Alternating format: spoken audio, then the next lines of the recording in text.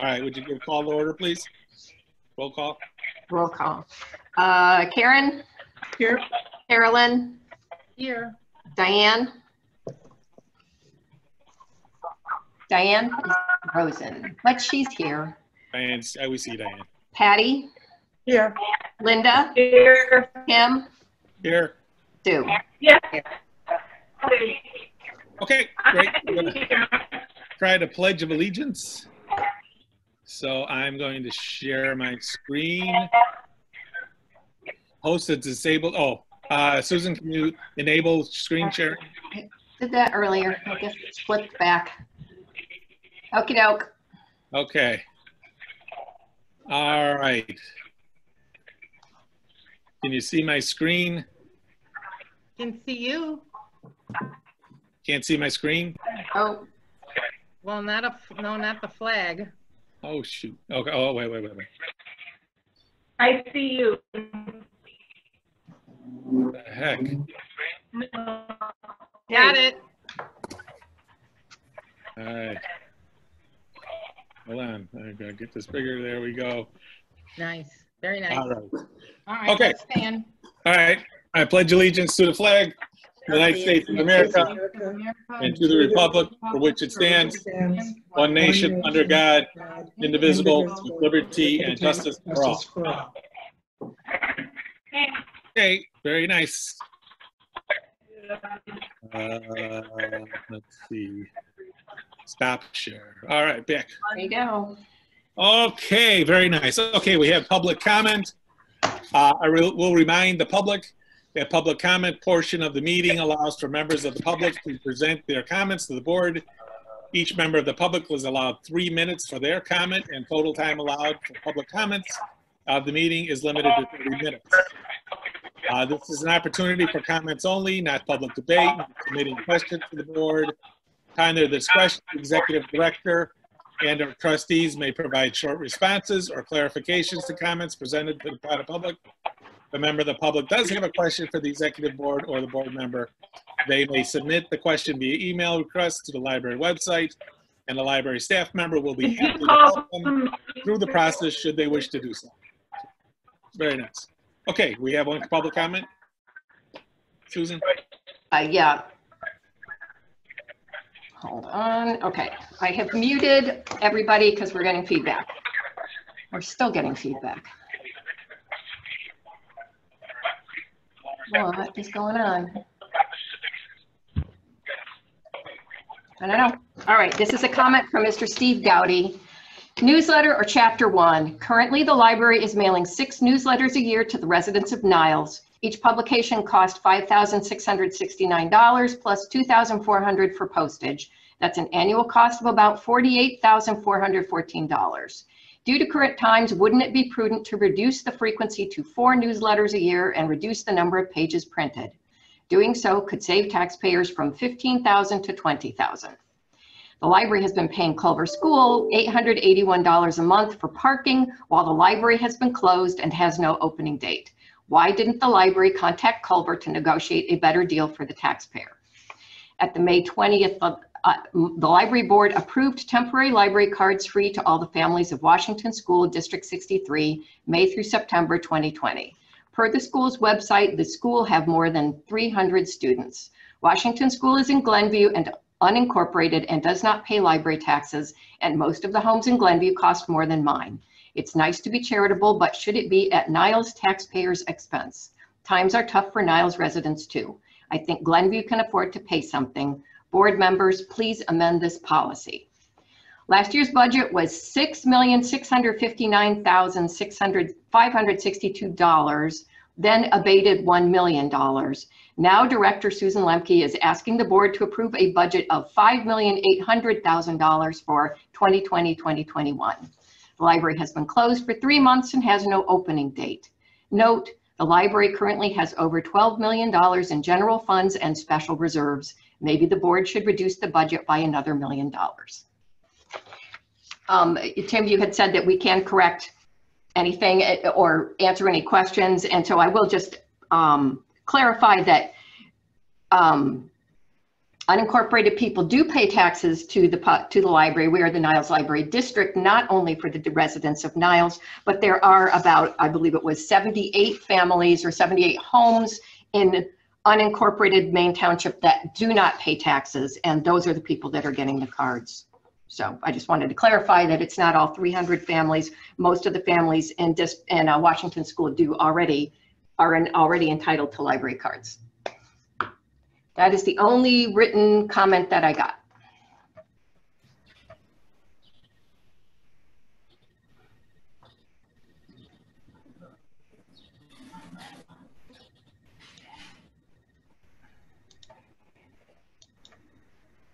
Tim, you've got to unmute. Nice. All right. So this new business review and discussion of the 2020-21 budget, proposed budget. All right, purpose of tonight's meeting is to... Oh, hold on, Tim. I see that Steve Yassel has his hands up. He would actually also like to make a comment. Sorry, I didn't see that right away. I already started my purpose of tonight's meeting. Come on, Steve. Jeez. Go ahead. Hello, can you hear me? Yes. Yes. Hi, good evening, board.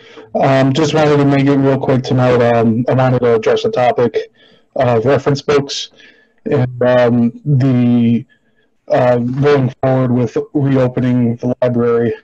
I'm a little concerned with the recent goings on around the country with possibly destroying history, and I know we have a lot of valuable reference books in the library, and I would just, I guess, like to see something a little bit more with security with our reference book section.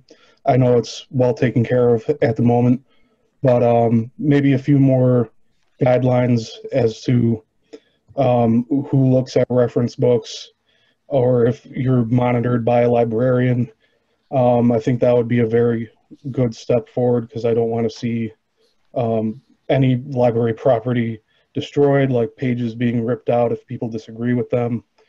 And that's just been on my mind lately, and I've been liking what all of you have been doing with the meetings for the most part. I'm looking forward to hearing tonight about the budget. But I hope you all are doing well, and yeah, that's all I got to say. Thank you. Hey, thank you very much, Steve. Okay, the purpose of tonight's meeting is to review the proposed budget for the upcoming fiscal year, make modifications upon board agreement, and approve the budget.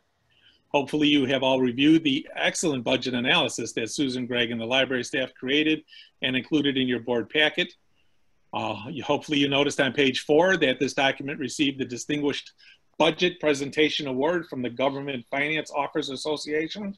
Congratulations to Susan and Greg for that. We will be following procedures for our board discussion, in that we will review section by section, allowing each board member to comment in turn. If any trustee wishes to make a change to the proposed budget, please make a motion so that it'll be seconded and voted on and according to our normal procedures. The board previously discussed, voted on, and accepted the process by which the proposed budget is created by the executive director and the staff of the library. Therefore, there's no really further any need for questioning or analysis of the methodology used to determine the proposed budget, and I will be limiting questions in that area. So with further ado, we can start. Oh, Greg, yes, we can start with a presentation by Greg and Susan of our the proposed budget and the many changes they made since the previous fiscal year. I do want to make one announcement that we had something very special happen this week that actually does have a tiny impact on the budget. I see that Sue already knows what it is.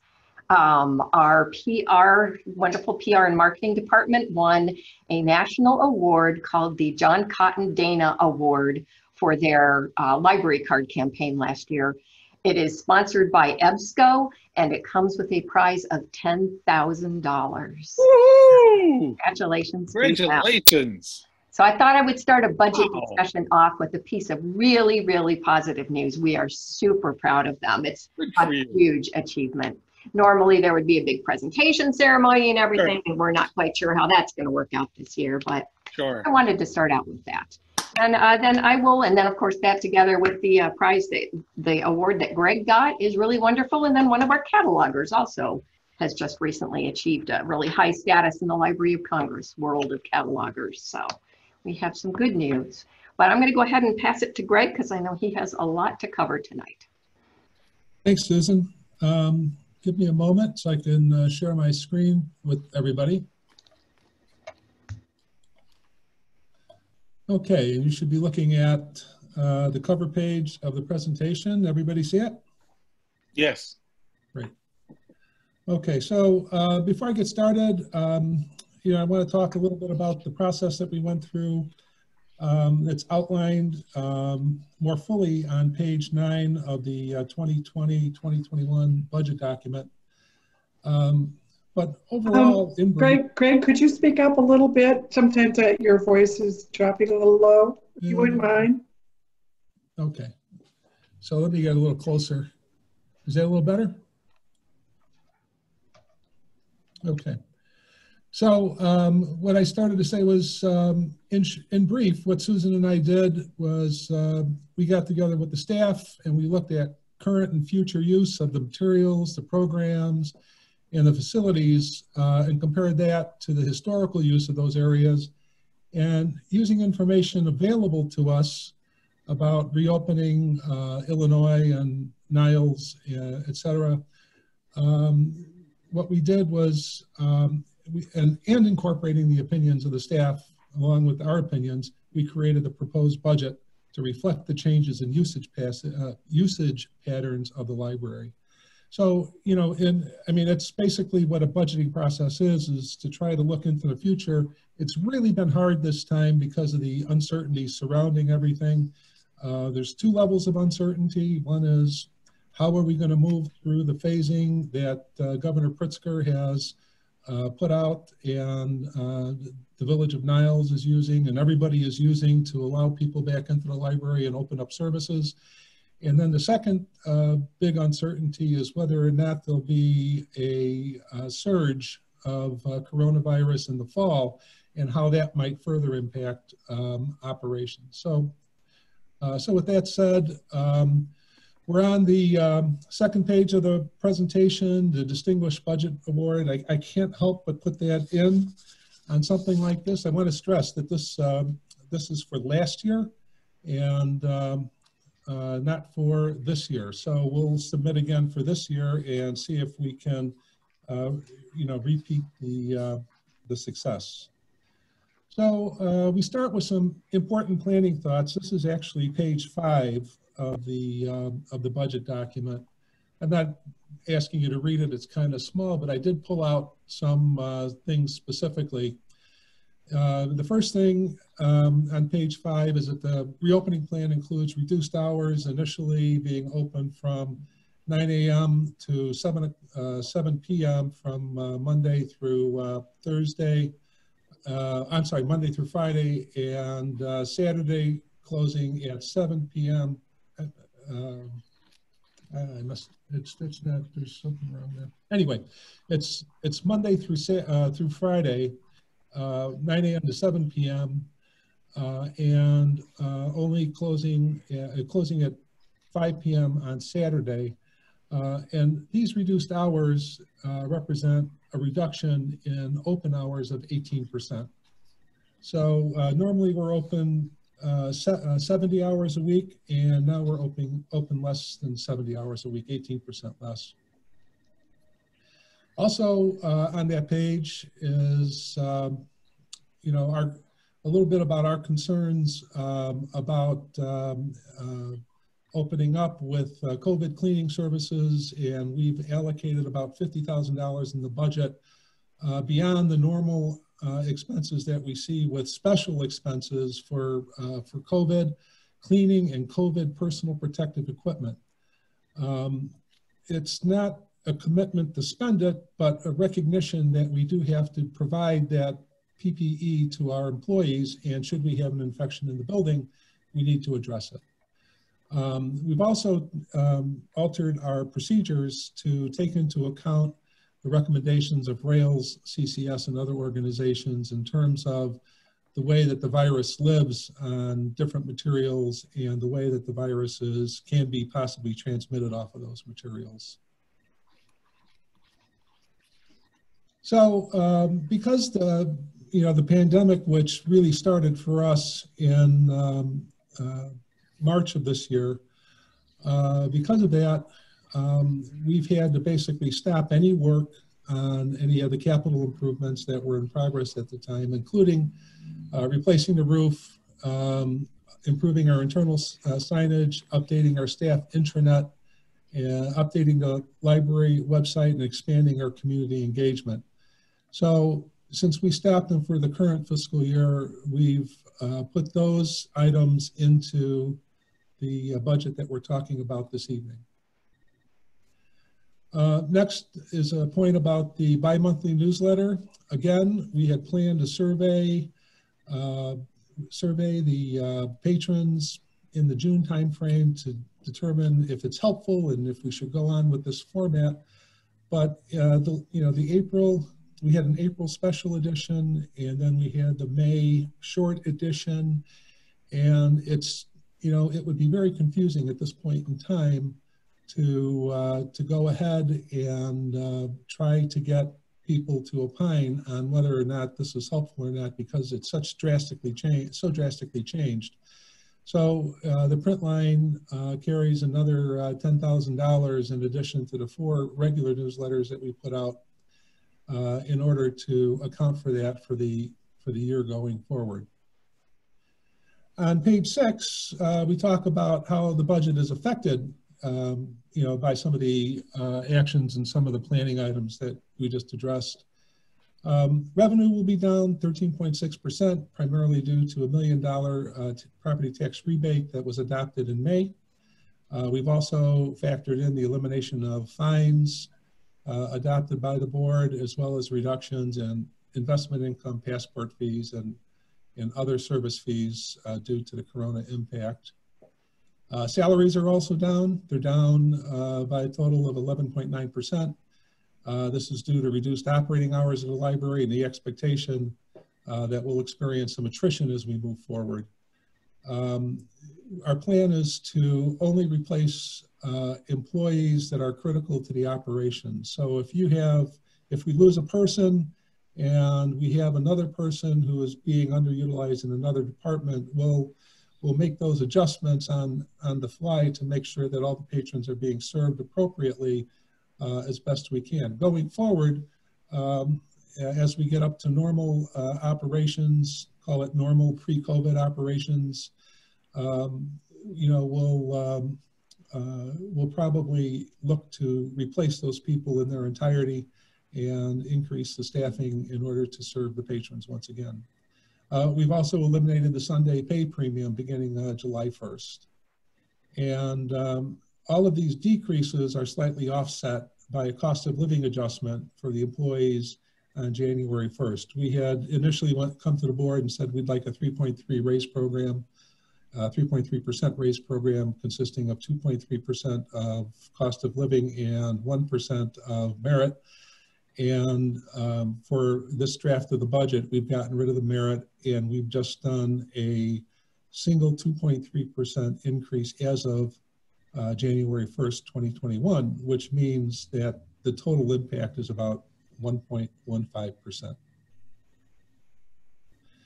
Along with the reduction of salaries, we expect to see a reduction in Social Security taxes. It only makes sense. We've also reduced material purchases by 9.2%, which reflects a decrease in traditional print, offset by an increase in downloadables such as ebooks and online databases. Library operating expenses have decreased 10.6%. We've brought down programming expenses, software, and printing expense overall. General and operating expenses have decreased by 44%.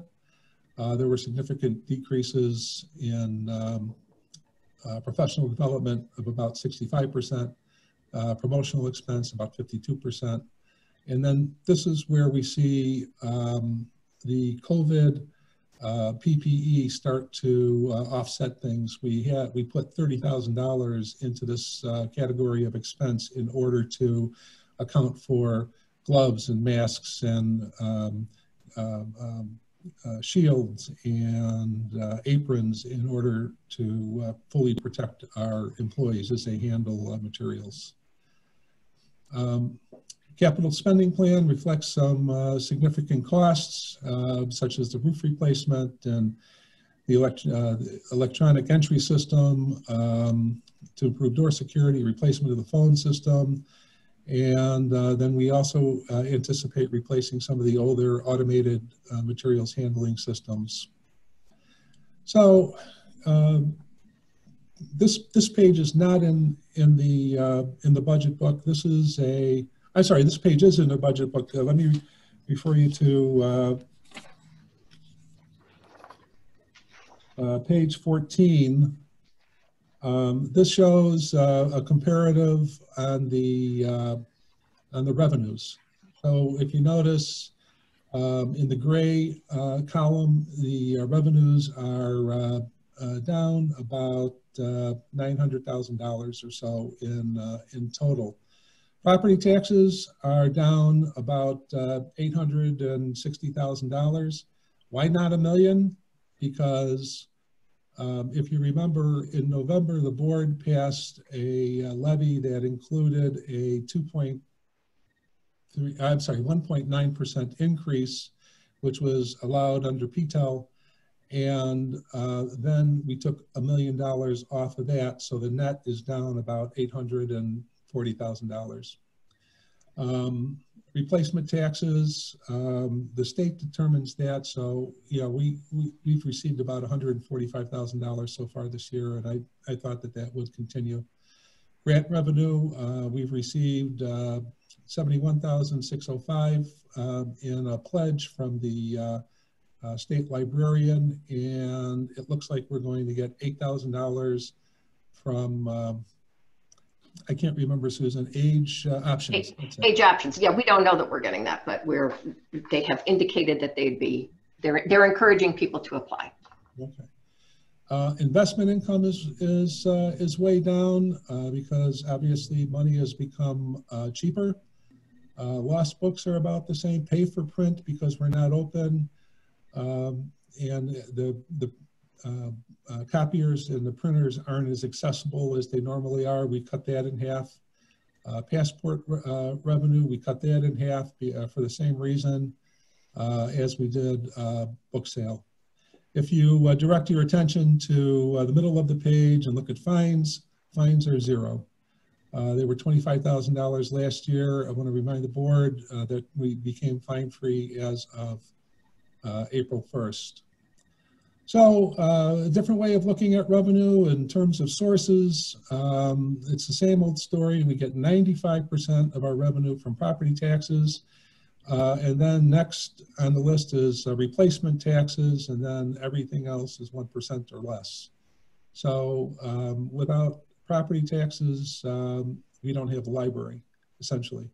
The village, on the other hand, their levy is about the same size as ours, maybe a little bit smaller, but they do have a tremendous advantage because they have sales tax, which funds a tremendous amount of their operations. They also have opportunity for more federal and state funding than we do. So just a comparison. To give you some context on property taxes, this curve is a graph of the property tax extension. So when we do a levy, what the county does is it basically adds 3% for bad debts, essentially. And that's called the extension. So you can see that, you know, in 2008 through 2011, it got up, you know, like in the $7,750,000 range. And we got down to about 6 million in 2014, kind of normalized at around 7 million from 15 to 18, and now for 19 we're back down to about 6.1 million. The property tax levy was abated, of course. We all remember that. And the effect of the abatement is to reduce the second installment, which has now been delayed 60 days in effect because of the no interest pledge if you're 60 days late. So we should be looking for the bulk of our second installment in October. Here's a list of all of the service-based revenues that were down. Of course, you know, it's a best guess, and we don't know exactly what our reopening ramp-up is going to look like. So, you know, this may come to fruition or it may not. Investment income is down.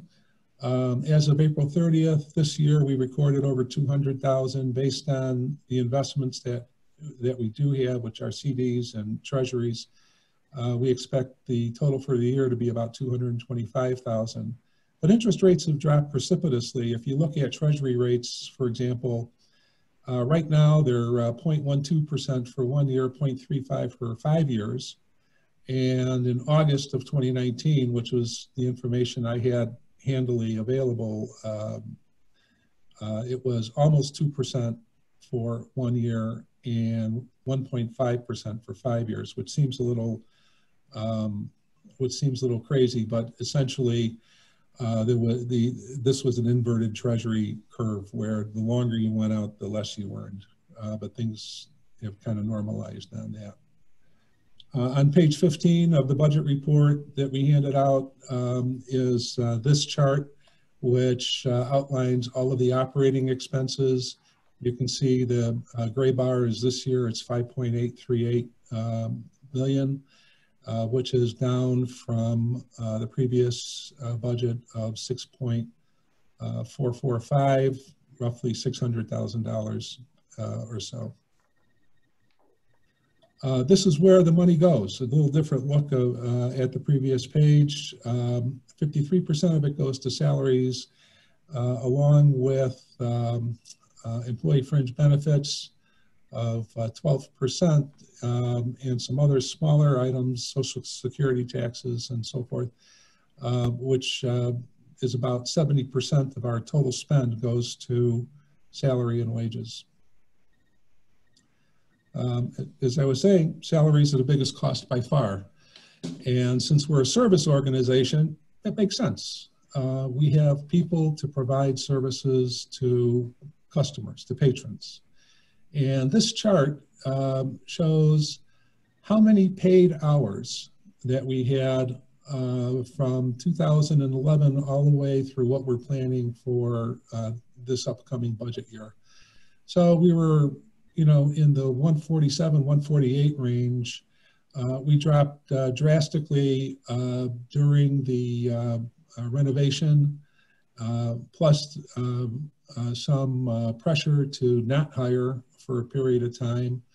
You know, when we reopened and got back to a normal footing and then added digital services, we ended up kind of settling at around 145,000 hours or a little bit less. And this year's budget is just above 120,000 hours. So we try to budget our salaries based on need. We consider the architecture of the library. There are 4 floors and 7 service points that need to be staffed when we're open.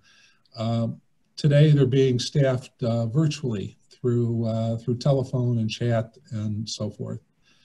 Patron demand for services is another driver for staffing, such as, you know, the maker activities and the better technology support through the creation of the digital services department. And then this year, the coronavirus pandemic just created all sorts of uncertainty, and this is not the last time I'll mention this. But, you know, the natural questions are, how long before the library is completely open? Not open, we're kind of open now, but completely open to to a pre-COVID footing. And at what point does the library reopen, partial services and access? And Susan and her team have been doing a lot of work on that. For 2021, we're assuming that operating hours will likely be reduced by 18% for the first 6 months of the year. So if you take that and average it, what you're looking at is about 9% for the entire year. For 2021, we've also eliminated Sunday overtime pay. For 2021, we're assuming we'll not replace departed employees unless we cannot backfill from another department, or it's a key position, like for example, if we lost a supervisor of a department or something and we couldn't find somebody internally, we need somebody to run that department and provide those services. So, in terms of attrition, we've estimated the impact to be at about 5%. Overall, we're estimating that we'll need 121,000 hours or 62.2 full-time equivalents, which is down from 144,000 hours and just short of 74 full-time equivalents in last year's budget. So, what we're expecting is a reduction of approximately 12 full-time equivalents, or approximately 24,000 hours. From time to time at board meetings, we talk about, what makes up total compensation. So I have a brief series of slides here. This again is an excerpt from page 15 of the budget report. So you have to add up a few things to get total comp. The first thing obviously is salaries for just over $3 million. The second thing is employee fringe benefits for about $700,000, Social Security taxes, which are also a form of compensation, $228,000 approximately, workers' compensation, which is in the budget for $25,000, and unemployment compensation, which has been budgeted for about $20,000 for an overall spend on compensation for just over $4 million. If you look at that and compare it to the total operating expenses, the relationship is 69.8%. So a little more than 2/3 of our budget is based on compensation for employees and providing services to patrons. So as we saw from the last chart, there are 3 types of compensation. We got salaries, we got fringe benefits, and then we have taxes and insurance, which are really statutory. Everybody pays them. All employers pay workers' comp, all employers pay Social Security, all employers pay unemployment. That's true across the board unless there's some type of special pension plan, such as the teacher's retirement system, which doesn't supplement Social Security, it supplants it. So they pay that instead of Social Security. Salaries by far are the biggest part of compensation. Each year the board approves a raise program. The target's been 3%, as we all know. For 2021, we're seeking approval for 2.3% or for a total impact of 1.15% on the total salary line. Periodically, the board approves a new salary schedule, which takes the change in the consumer price index into account, and this shifts the salary ranges as CPI changes. And we also check our salaries against other libraries that look an awful lot like this library. In our peer group, library employees are at or below the average in nearly all categories according to the 2019 Laconia survey. And the peer group that we're using is consistent with the 2015 matrix study. And by the way, in that study, all of our salary midpoints were at or below the average of our peer libraries at that point too. So the 6 libraries in that peer group are Algonquin, Des Plaines, Fountaindale, Indian Trails, Skokie, and St. Charles. We've also delayed filling open positions this year until the library is fully open and there's a proven need. We have 2 full-time positions and 2 part-time positions, which are not being filled at this point. And then what follows is a historical look at salaries. So you can see from the 11-12 fiscal year, and then it's climbing, and then we decrease again because of the renovation and the hiring freeze that was on during that period of time.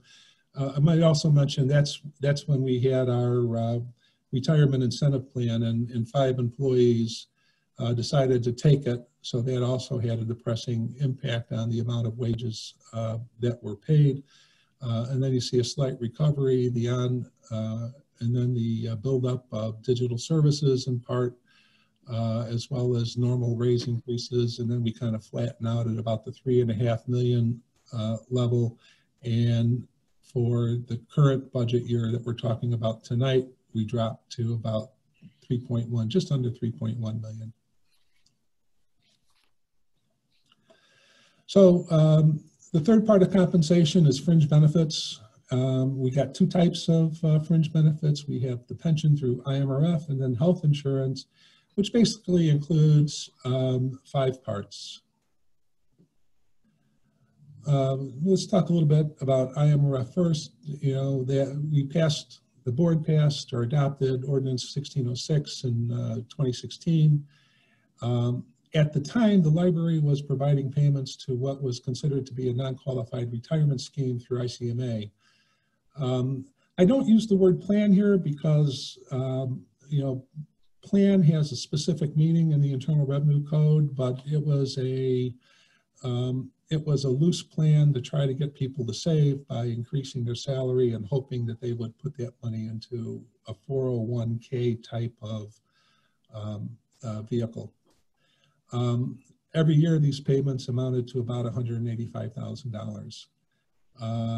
The qualified employees of the library, once we went to IMRF, had an opportunity to buy past service, and many of the employees bought it, which led to an unfunded pension liability of $2.5 million. And we paid that in 2 installments in 2016-17 and 2017-18. And the benefit of making these payments was that we were able to avoid interest to the tune of $3.5 million. Because if you have an unfunded pension liability and you pay it off like you pay off a mortgage over almost 30 years, over 28 years, and then the interest rate is 7.5%. So it was a great thing to avoid paying that interest because it lowered our overall contribution to 5.3% as a result. Organizations in similar circumstances have contribution rates much higher. 13.5% is not uncommon. And because of this differential, the library avoids approximately $200,000 a year in operating costs. Of course, like a mortgage, you pay a lot of interest in the beginning, and then going forward, it tapers off as you start to pay down more principal. It's the way amortization works. At the current contribution rate, we're planning for an IMRF contribution of a little over $160,000, which is still below the old unqualified scheme. So this is a look at all of the fringe benefits that we pay. You could see that in 2021 we're down almost $14,000. You know, a lot of this stuff we budget pretty much levelly because it's hard to tell what the usage is going to be. We just don't have the actuarial know-how or information in order to determine usage. The health reimbursement account is something that is done on an on-demand basis. I'll explain that in a minute. The dental is a self-insured plan, and then vision and life and disability are contracts that we have with third parties. So if you look at the list of fringe benefits, those 5 accounts from group health down to life and disability are what actually makes up the health insurance portion, or health and wellness portion, I guess. And if you remove IMRF, if you remove IMRF, you have about 76% of the library's fringe benefits left, which is our health insurance. And the main driver, the big fish in the pond is the group health insurance with Blue Cross Blue Shield of Illinois. So let's talk a little bit about the health insurance plan structure for the library. It has 2 pieces. Primarily, one is Blue Cross Blue Shield, and the other is what's called an HRA, a health reimbursement account. And the insurance contract is a PPO with a $2,500 deductible for single, and it's twice that for employee and children, employee and spouse, employee and family, so $5,000. And the HRA pays for part of the deductible, $1,650 for single and $3,300 for the other categories, after the covered employee pays the first $500. So when you take these 2 things and combine them, what you have is something that looks like an insurance plan with a $500 deductible, okay? Because we have this structure, it saves us approximately $60,000 a year when you look at current pricing for a plan with a $500 deductible, if that makes sense. So Blue Cross Blue Shield has a plan with a $500 deductible that for all intents and purposes kind of looks like our plan as we have it constructed. But in order for us to enroll in that and get rid of the HRA, it would cost an additional $60,000 a year. Also, our plan that we currently have is considered a grandfathered plan. And simply stated, Blue Cross Blue Shield doesn't offer this plan any longer. They just don't have this plan on their lineup. And it's because they've decided to formulate new products or whatever the case is. But as long as we stay in this plan, we could take advantage of some savings. In this case, if the library was to buy a similarly constructed plan and give up the grandfathered status, it would cost us an additional $30,000 a year. So if we got as close as we could to this plan, it would probably be another $30,000 or so. The way that insurance is priced, they look at the community first. That's called community rating. We've talked a little bit about this in the past, and they use this to establish a base cost, essentially. The other factors they consider, the average age of the library census. The library census are all the employees, all the lives that would be covered under this insurance contract. I don't want to hurt anybody's feelings, Susan, but we're all old. And so if you have an older census, statistically, you're more likely to use the health system more often. Then they also look at open cases, which are continuing to accumulate costs.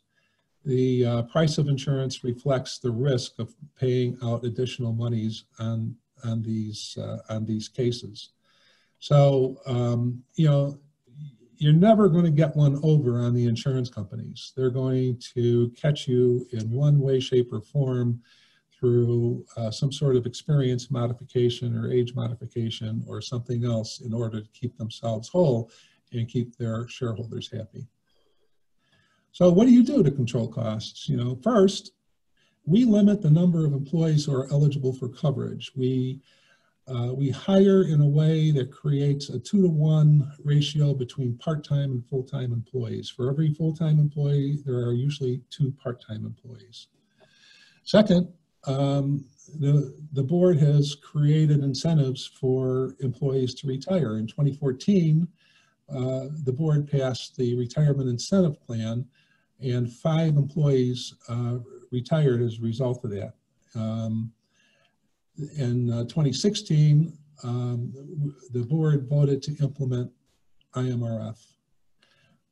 How does that have anything to do with it? Well, if you're providing a safety net for employees, they look, as they approach retirement age, they look more seriously at retirement, and then they decide whether or not they're going to make that jump.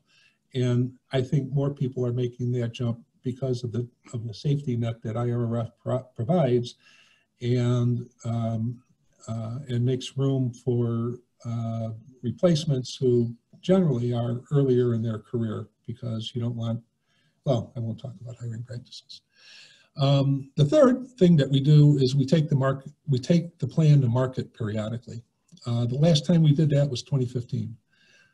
Initially, we found what looked like some very competitive rates, far below the rates that we were paying. But there's always a hook in that shiny object. And the hook is that it's their initial rate subject to change as a result of underwriting. So if you have an employee who has a heart issue, or there's, they're fighting cancer, or they have, something that, that they're dealing with day in, day out, and undergoing expensive treatment and drug therapy, that all comes to light because each employee fills out basically a health survey. And when they come back with you with their adjusted price, as they did in this exercise, they were way above, not even close, way above what Blue Cross Blue Shield was pitching us for that particular year. So, I would recommend that we take it to market again, just to see. It's not something I think we should do every year, but something that we should do periodically. Oh, skipped one. So this chart shows our fringe benefits over the last 10 years. And that includes all 6 accounts that I showed you earlier, from the pension scheme, I should say the ICMA scheme that we had in place, to the health insurance, to the HRA, to the vision, et cetera, et cetera. And you can see that, we had some fits and starts here in the early part of the chart in the first 4 to 5 years. And then we had this big spike. And what this big spike is called is the Affordable Care Act. And when we were phased into the Affordable Care Act, insurance companies didn't really understand what was coming down the pike at them. And what they did was they priced, I would say they overpriced to a great degree. And this spike right here, I believe, is $845,000 or so. And then you can see over time, over the last 5 years, we've been able to, create a downward sloping curve. So, that we're, below the 750 line at about $710,000. And that's due to a number of factors, as we've just been discussing. So leaving fringe benefits behind, we'll go on to operating expenses. Operating expenses are down by $50,823. This class of expenses is directly for the benefit of library patrons. So CCS, for example, is the consortium that the library belongs to that supplies us with our ILS, so that patrons can look up books and place holds and, and do other operations throughout the library. If we look at some of these accounts, we recognize that we have little or no ability to adjust these expenditure types. CCS is one of them. If we belong to the consortium, then we have to pay what the consortium allocates to us. our alternative is to withdraw from the consortium and buy the infrastructure and the database administrators and the skills in order to basically run our own installation and pay our own licensing fees, which we've looked at from time to time, and they're consistently way above the $93,000 that you see in the budget. Internet charges is another thing. We have to have internet for patrons. We have to have internet for our operations. The grant expenditures. The grant expenditures are driven by the amount of money that you get from the grant. If you get $71,605 from the state of Illinois, you are obligated to spend $71,605 before the end of the next fiscal year. The same with the age options grant of $8,000. So all of those expenses that are difficult to influence, they add up to about 72% of the library operating expense category, or 71.8%. We do see software licenses that are down a little bit this year, and that's because we have software that's renewable annually, and we have software that's renewable over a multi-year period, mostly 2 years, sometimes 3.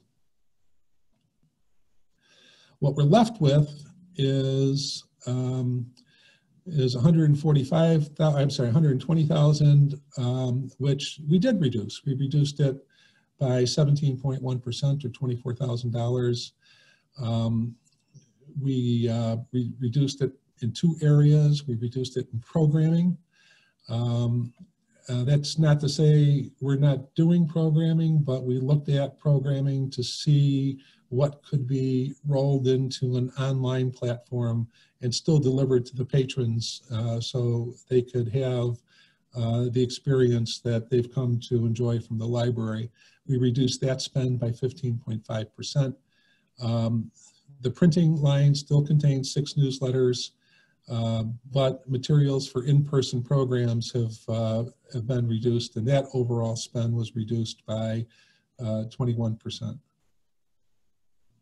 Going on to general and administrative charges, they're down as well. This class of expenses deals with what I call back office items, items which indirectly benefit the patrons, but are more like support type expenses. So you have like bank fees in here and things of that nature.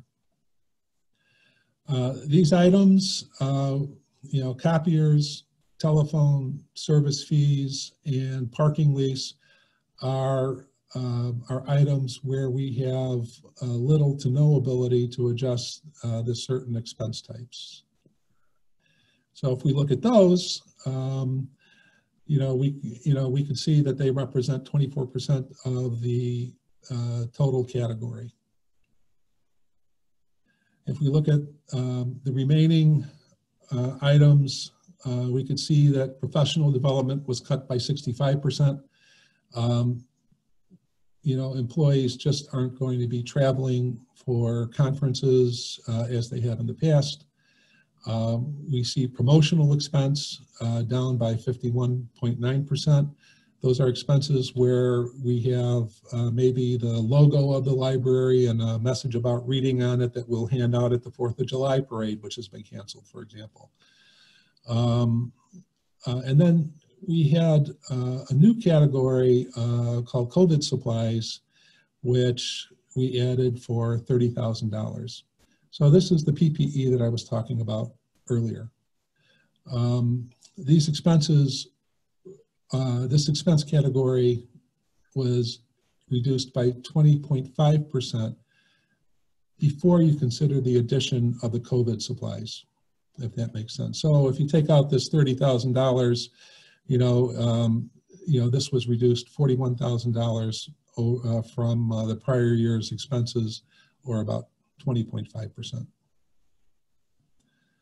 In building and maintenance, these expenses pay for the the maintenance and cleaning of the building and the equipment, and they're down due to a reduction in furniture and fixtures, which again is offset by a new category for COVID cleaning.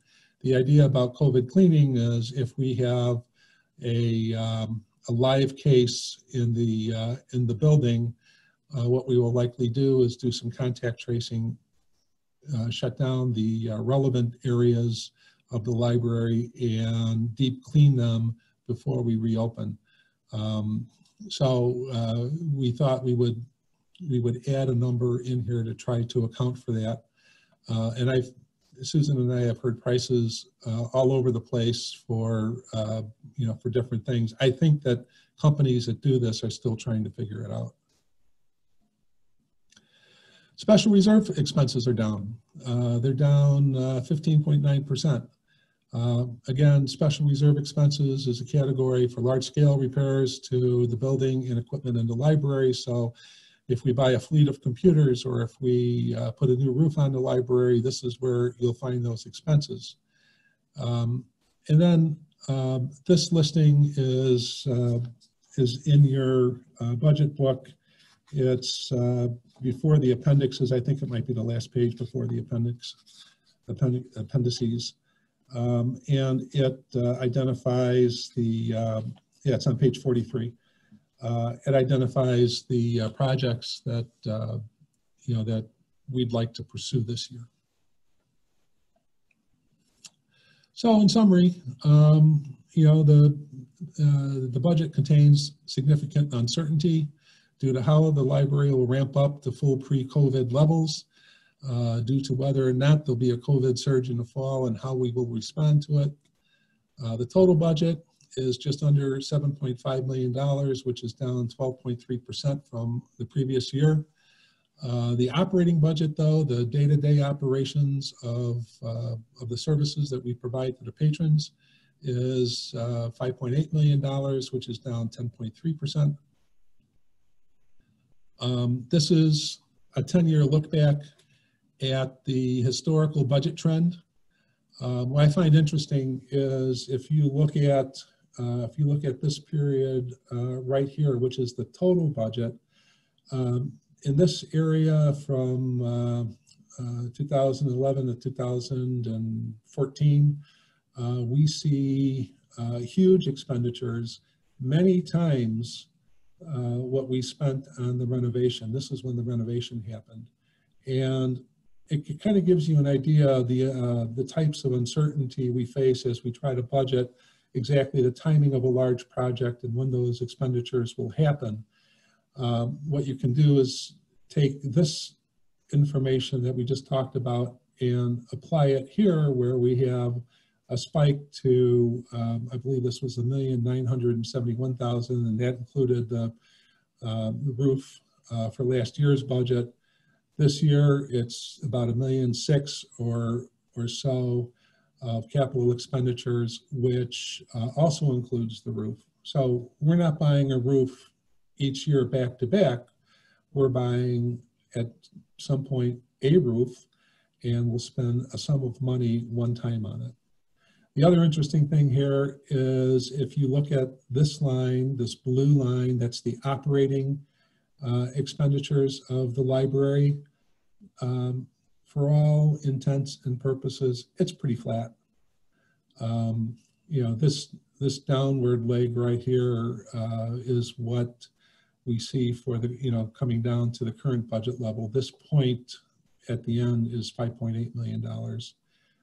So, we try to watch things very carefully. We try to watch things and keep it on a nice level progression so that we're rendering services to the community without throwing money away. We really try to get the value for each and every dollar that we spend. And that's it.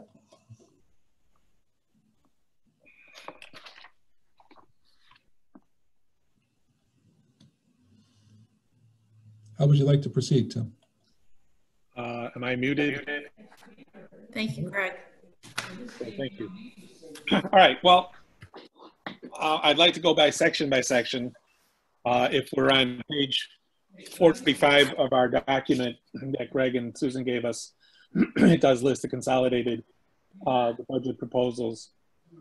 And if we can just, thinking if we take each section, like the revenues would be the one section, salaries is the second one, and library materials, maybe we can go around the table and everybody can make their comments. If anybody wishes to make a modification to any of the line items, please make a motion, then we'll second it or not second it and then vote on it and accept it.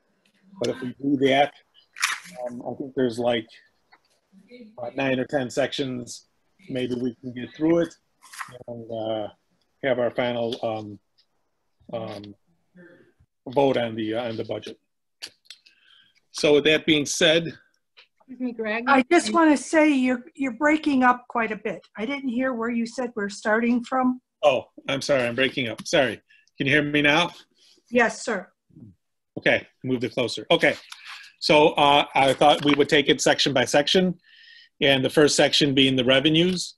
If we're on page 45, or if we're on the supplemental budget document that Greg and Susan gave, they're basically the same. We can start, we can go around in our normal procedure, the way we always do, where we just, every single trustee gets to have their comment, and then anyone who wants to make a change to any of the line items, they will make a motion, we'll second it, we'll vote on it, accept it, and we can change it, and then move on to the next section. So does anybody have any questions, Carolyn? Yes, I have questions on the beginning pages of this document where all the different areas are discussed. Personnel, the opening of the library. So I'd like to go back to page 5.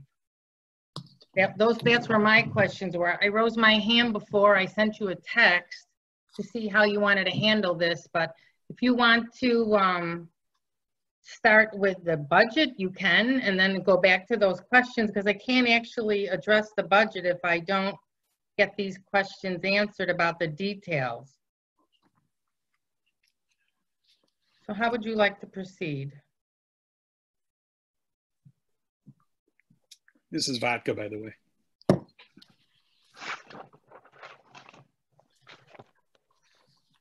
Well, let's, you wanted to go back to page 5? Yes, we could start there, and then can I just ask my questions? You wanted to go over the transition letter? Yeah, there's a lot of statements in there that I have questions about. So would I just be asking Greg and he'll answer them, or Susan? Is that how you want to do this? I'd rather go through the budget. Let's go. I can't go through the budget until the details that Greg outlined in his budget document are addressed. I have questions about what was stated. Well, let's make it a board decision, because I really a board decision to not review this information before we vote. Let's make it a board decision, because we have previously decided at previous meetings that we were. Can you please cite the meeting and the discussion? I don't remember it. I've got my gavel. Carolyn, you're not going to speak until I am done. That would be great. Thank you. So we had previously decided at other board meetings that we have accepted the board procedures, the library staff procedures for creating their budget documents. And I don't think that we need to review that procedure again, because we've all accepted it and accepted it. So I would rather just go straight into the budget. I have a question. Yes, Carolyn, you have more questions. Absolutely. Great. Nice. At what board meeting did we have a discussion to decide on the procedures they were going to follow to create a budget? When did we have that discussion and vote on it? Because I don't recall it at all. Okay. Does everybody, let me ask you that to the general board. Does any other board member remember that we decided to accept the procedures that the staff went through? I need to know the board meeting date. Carolyn, I asked other board members. Let me see a show of hands.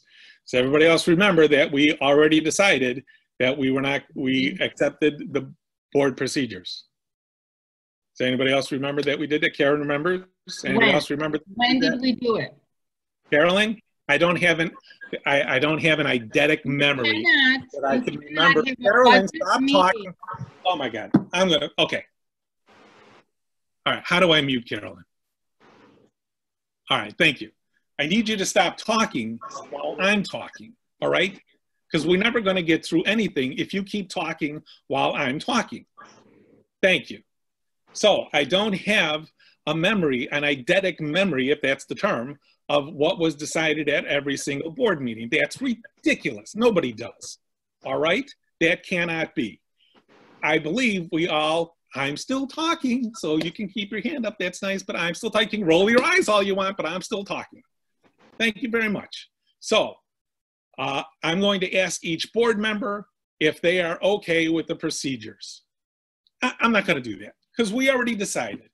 We decided, and I don't care if you don't remember that we decided, but we did. Now, you may talk. Unmute yourself. This board has never discussed the budget, let alone decide how the budget process should take place.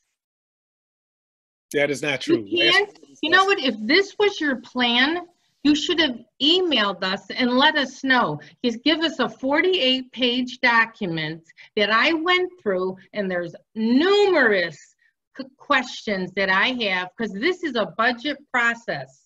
And that's why I'm here today, to ask these questions, to get some clarification. I never voted on any budget process, or did I deny a budget process because it did not happen. And if you can't specifically state when that happened and what the vote was, it's irrelevant. And this is a budget meeting where we're discussing the budget numbers. I have questions about the information presented in the budget. To just say yes is not a budget process. I have questions and I need answers from Greg and Susan. Well, we're not going to discuss, okay, I can't believe that you don't remember because it's ridiculous that you don't remember. But I remember everything. That's your problem. I remember everything, and that's your problem. So we specifically have previously decided that the process by which the staff goes through to create their budget was acceptable to this board. Now, so we're not going to get into, yes, we did. I have questions about the document from Greg, and I would like to ask my questions. All right. You may ask your questions, but we are not going to have a 12-hour meeting on this, okay? However long it takes. It's a 48. However long it takes. This is not your meeting. This is our meeting. All right? Transparency is why we are all here. And unfortunately, budget meetings usually take longer than 10 minutes. So whenever I can ask my questions, please let me know. Ask your first question. At the beginning of Greg's document on page 5,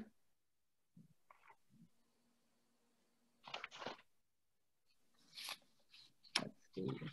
Okay, my question was, I went through the budget and I realized that this whole budget is going to be in the midst of the coronavirus.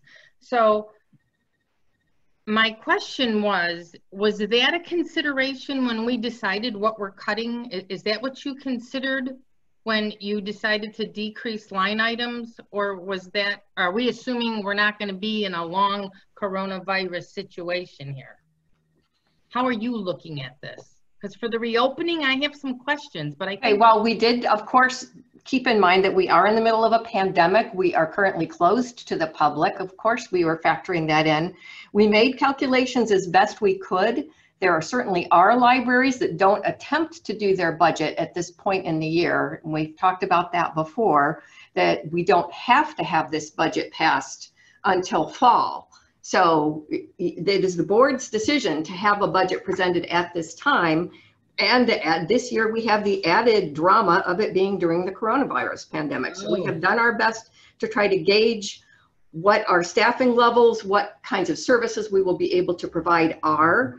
But we don't know, and as Greg repeated several times, we are doing this in an atmosphere of uncertainty. So we've done our best, but we are not psychic. We do not know when the state will move into phase 4 or phase 5, and that will have an impact. It may go faster than we thought, in which case we'll be spending more than we had thought.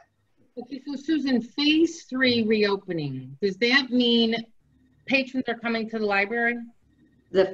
We are in phase 3 right now, and that does not mean patrons are coming to the library. It means that we are starting up our no contact holds pickup service, which actually we had the first day of today. Okay, so, well then my idea of the reopening process is different. Do we know when patrons will be coming into the library? I saw something, I think online, where you could schedule a reservation. You can schedule a reservation. They are taking reservations on computer appointments starting next week. That is the only circumstance under which patrons are coming in the library at this time. Okay. We will not be having patrons in the library till the state is moved on to phase 4. Okay, I've got some indication, Carolyn, I've got indications from other trustees that they want to make a comment. So Diane, you wanted to say something? Okay, let's move on to question number 2. That answer was given already. So let's move on to question number 2. And we're not talking about when the library is opening. This is a budget discussion. Okay, question number 2. My next question then is regarding the sanitizing that needs to take place. I don't see anything in Greg's report that indicates what process you've created and the frequency and okay, Carolyn, I'm going to stop you on that one. No, that is not a budget question. That's a process question of cleaning. I'm sorry, I'm going to have to cut you off on that one because it's irrelevant. No, you don't need to answer that. Susan, I saw in the budget that I think you're allocating, is it 30 or 50,000 for coronavirus? And I think that's cleaning and PPE, something like that. Does that sound correct? But I also saw in the May budget a $3,000 charge. I thought it said sanitation. Is that what it costs once to come into the library? No, I think you're probably just thinking of our nightly cleaning that happens. Okay, then. Okay, that's fine. Because I was going to say, how did you ascertain, you know, how many of these sanitation processes you need to go through? So right now we're not opening, and you don't plan on having patrons come into the library, which would increase the cost for sanitizing until what phase? I'm unclear. So then my questions are mute. Mute. Mute as if you can't talk. So, I'm sorry, is it? I didn't hear you. When do we plan on people coming in? Moot. When the state goes into phase 4, which, and I don't have a date on that. So. Okay, no, that's fine. But I mean, the $50,000 for COVID-19, I asked them to pull that number out just so we would have a clear idea of what particular costs were, and it's things like hand sanitizer. And we don't know how much of that we will be spending, but we wanted to be sure that we had enough, because I can't have the library open. I legally cannot have the library open without the ability to keep it clean and to protect. Right, and I was hoping that maybe there was a process that you created which would include the cost associated with it. It's not, yeah, I have processes, but those processes are not about cost. We have estimated costs based on the process and just what we know. And just, you know, how hard it is to get a hold of some of these things. It's a hot market these days. Reopening, another measure will be, I guess, furniture needs to be relocated or reallocated. Correct. That's going to be that's a question about the process of reopening, not the budget. But let's move on. Before we get into that stage, we did need to have our capital assets inventoried and tagged. And I was wondering if you considered maybe doing that before things get dispersed or whatever. Well, we don't have to have our capital assets tagged. The board decided against that. So, Carolyn, that's not a budget question. No, it is. We decided against hiring the company who was only going to provide a partial inventory. But according to our auditors, we have 1 year to complete this inventory and tagging. Although I did see in this document from Greg, we're trying to push it off to 2025. This is critical, especially now when we reopen and you're going to be getting rid of quite a bit of furniture or moving it. And I'm concerned we need to categorize it, and maybe this inventory process should be implemented. That's up to the board. My understanding was that we did talk to the auditor literally this week, and I asked that very question, and he did not by any means think that that was necessary. He thought that what we already have control of is all we need to have control of. So you have an inventory control process, even though he said we don't. Carolyn, we've talked about the inventory control process at a previous board meeting that is not on tonight's agenda. It's in the budget. It's in the budget packet being pushed to 2025 when the auditor stated it needed to be done in 1 year. So let's talk about that in 2025. Pardon me? Let's talk about that in 2025. The condition is 1 year and it affects the reopening of the library. It should be discussed tonight. That's why I brought it up. We're not going to discuss the inventory processing tonight. It's not on the agenda. Carolyn, can we please discuss, can we please discuss that at a regular board meeting instead of? No, excuse me, I'm talking about the budget document that we got from Greg. Okay. So we don't have any. Somebody else having another question on your area there. So Carolyn, you had a couple of questions on page 5. Does anybody else have any questions on page 5? Karen, got your hand up. Go ahead. You might be muted there, Karen. Yeah, I'm sorry, it took me a minute. Sure. Can we go back to what you started out doing? That is, I think we were first looking at the section of the budget entitled revenue, and then we were going to go to the other sections. Is that what you said we were going to do originally? Yes, I would love to do that. Yeah, but I'm starting at the beginning. But sorry. As always, Carolyn has hijacked the meeting. You have a wonderful superpower, Carolyn. I applaud you for that, and I just have no ability to stop you from doing it. I would rather go section by section. I could have asked it earlier. We go. I understand. You Section do by that by asking section, questions. It's wonderful. or everyone else's questions. Why don't we go section by section, and then you can ask your questions pertaining to that section. That would make more sense to me. Right? I'm seeing now. Linda, you've got your hand up. Hi. I don't think this is addressed. I was just wondering if we're talking about page 5 still. Is there a reasoning why we're doing less hours? I just didn't understand the whole concept of why we're closed for less hours. Well, we have the staff currently divided into the 4 teams. So they're spread out over the course of 2 weeks. So I cut the Sunday because, well, I mean, right now there's no reason to have staff in the building on Sundays at time and a half anyway. But yeah, I mean, that's the kind of thing that if the board decides they want to change the hours, they can do that. But the limit is the number of staff I have.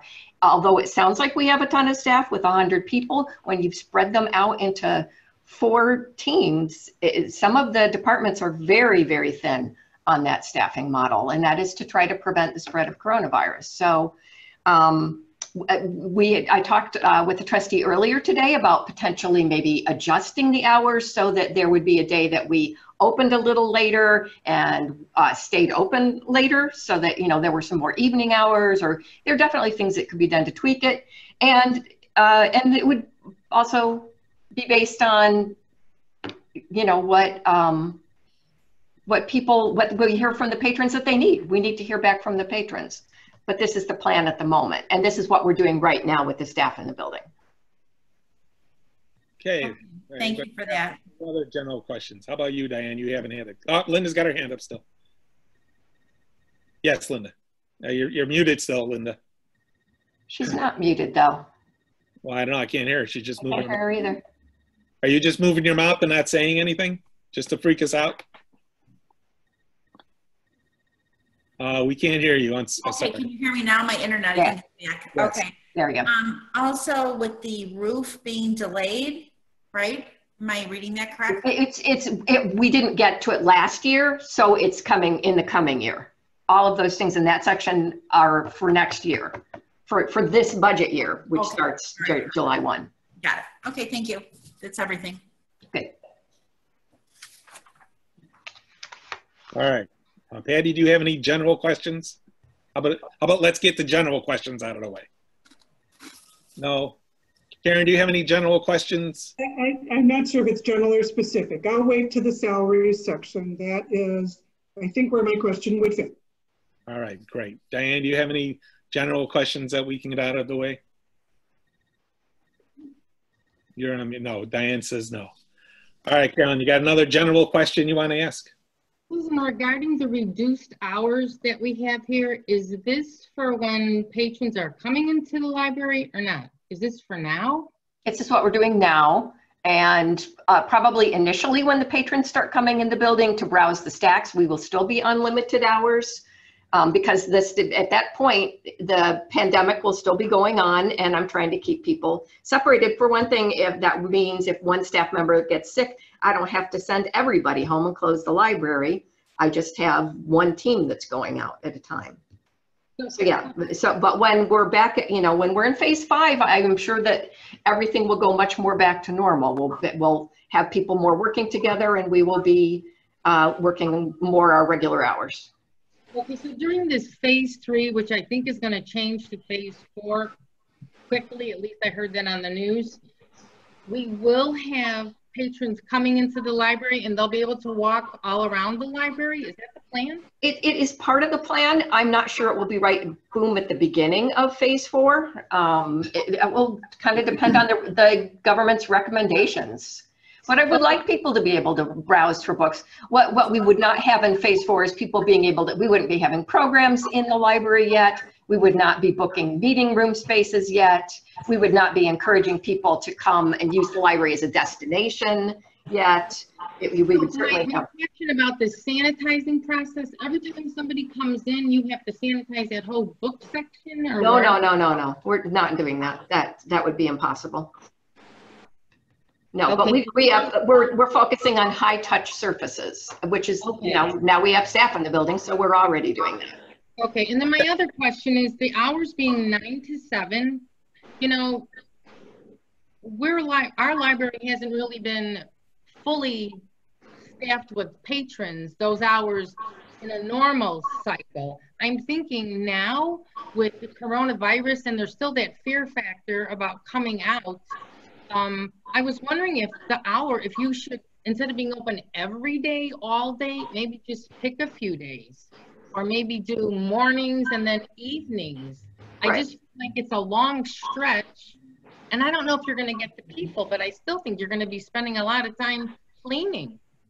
And just one last thing I heard, the village, who actually provides numerous services, they're open 9 to 12, and that's all week. But I feel like that's a little less time following up after patrons or customers.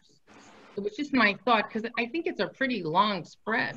Right. Well, I mean, I think this would be a perfectly appropriate thing to be discussing at the board meeting next week. I just don't think that it's a budget thing particularly. So I'm very interested in the board's input. I can share documents with you that we have created, but I don't think this is a budget issue particularly. So you don't think to cut the hours would decrease the cost? I don't think we're going to decide that tonight. It's a fluid situation. I'm happy to hear the board's opinion, but we've made this estimate. If you want to change, the budget line based on what you think that we ought to be doing, you can certainly do that. Okay, and then just one last question for the phase 3 and phase 4, have you selected like maybe unique services you're offering, or is it the whole library, whatever?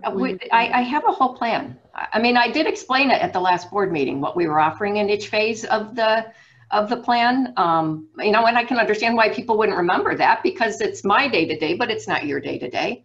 But yeah, this is all mapped out, what we're offering at different times. So you can come in for passports and just whatever you. The State Department is not currently letting us offer passports. So it'll be when the State Department says we can. So did you give us a copy of that I guess I missed it in the board packet last month? I remember you talking about tech and maintenance, but I don't remember about patron services? What our patrons can come into the library for? Hey, Carolyn, that's really not a budget question. That's So, that's a library. Can we operating please question. talk about the budget? Yeah, I mean, I don't want to we're- be here till 10 o'clock tonight. Right. All these questions, we have Sorry, another you're on meeting the next board. week. Can we please just talk about the budget? Thank you. Okay. So, Reopening the library is part of the budget. all right, let's move on. Thank you, everyone. All right, so let's maybe start. where Wait, I'm still on page 5, paragraph 1 was about online services. All right, Carolyn, you know what? Why don't you wait until we get to that section? So let's do section by section. And then when you Page run into a 5. spot of a section where you have a question on a line item, then you can ask your question. Okay, what regarding page are that you line. on? You're not on page 5? Carolyn, why do you keep talking when I'm talking? Why don't you wait till I'm done? That would be, Oh, I thought you were finished. well, you were wrong again. So let's go section by section. Then Right. when there's a What line is item, Of, when of this document, right? That's what you're talking about? well, it's on page 45. Is Okay, I'm on page 5 still of Greg's We're gonna- budget document. Get over it. It's What We're gonna I'm move here on. for. No, we're moving on to the budget. If you would just listen to me for 1 minute, please. Thank No, you. I have too many questions to try to We're- figure it out on a budget sheet. Okay, when we get to the line item of the budget, No, it's not that simple. you're talking when I'm talking again. You're doing it again, Carolyn. Thank you. That's wonderful. When we get to the line item of the budget that pertains to your question, then you can ask your question at that line item of that section. How about that? That would be. My questions are gauged by Greg's presentation that he got an award for. I know. I can't disseminate them for another page. What's so What? difficult? Are you leaving? No, I'm plugging in. Oh, I thought you were leaving. I know. That would be Sorry, nice. I'm Okay. still here. All right. Okay, Okay. I have more questions on Greg's presentation. No, you know, Carolyn, we're gonna do it my way, because guess Well, then what? when you're done, I'll ask my questions. I don't care. Do it any way you want. I'm Great. fine. Thank you. How wonderful. Yes, Diane. You got your hand up. Can't hear you, Diane. I can't hear. Got it. Thank you. Okay, let's begin our discussion. What page, Tim? Page 45 of Greg's document is the budget. Thank you. So if we go section by section, maybe we can take the revenue section. Does anybody have any comments about the revenue section? Which I would be surprised you did, because it's money coming in. Nobody has any effect over it. What? It's the section. Okay, let's go person by person. Carolyn, I'm going to give every board member, they're going to go around in our procedures. You don't have to raise your hand, because everybody's going to get an opportunity to speak about every section, okay? Per our procedures that we've been following for the last many meetings. Good. Now, we'll start with Linda. Do you have any comments, questions, or changes to the, no, you don't. Thank you. How about Patty?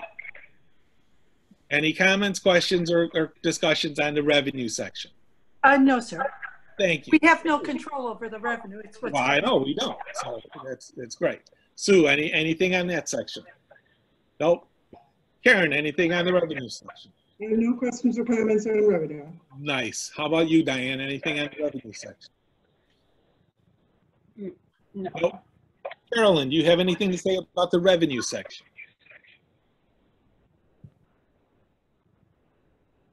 Not hearing anything. So I'll assume you're okay with the revenues.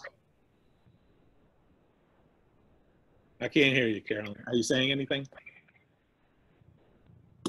Just move on. Carolyn, you are muted. No, you're not muted now. Okay, regarding the revenue section, we have a special revenues fund which we use for security tax. And I understand in Greg's document that it is required by the state statute that these insurance payments and taxes are in a special revenue fund. And I'm not familiar with that, so I was wondering, Greg, if you could cite that, let me know where I could find it. We have the option of putting Social Security taxes in a special revenue fund and taxing separately from the general fund for that. A long time ago, before I got here, that was set up, and we've maintained it going forward. All right, and since it's a restricted fund and our future is so up in the air, I would, and also I believe to have a separate fund for regular payments, which are handled through the general fund, would just save one less restricted fund that we have to worry about. So I know I brought this up before, but I wanted to mention that I did notice in my notes at the November 18, 2015 auditors meeting, McClure and Sarah did suggest that we delete the revenue fund and move that into the general fund. And I guess you could say, oh, what if we forget the money or lose the money or whatever? It's part of payroll for the most part. And in my experience, these costs are taken out every time payrolls perform. So I think there's no need for a safety factor, but it would help us not have funds restricted. We already have capital assets that are restricted. And I'm thinking this would be a little more fluid with our money. That's why I'm mentioning it again. Carolyn, do you want to make a motion? I don't know if I could. You may make a motion. Every trustee can make a motion. I don't think it's a budget item. I think it's more like something to do with when you come to levying. Is that correct, Greg? Yeah, so what we do is we levy that separately as it was set up before I started here at the library, and that was the practice that we've continued going forward. Great. So Carolyn, why don't you bring that up when we have the levy discussion? Well, it doesn't have anything to do with the levy. It's restricting funds. The levy. Well, apparently, according to Greg, it's a levy issue. So why don't you bring that up? He says that's when you appropriate the money. I'm talking about restricting funds in the middle of a coronavirus. I understand. But moving on to my next question. Tim, if I may. Yeah, bring it up when we talk about the levy. Would be great. Carolyn, we used to have upwards of $1.1 million in all the special revenue funds in it when I first got here, and it was a real problem. What we've done since I got here, we've run that down.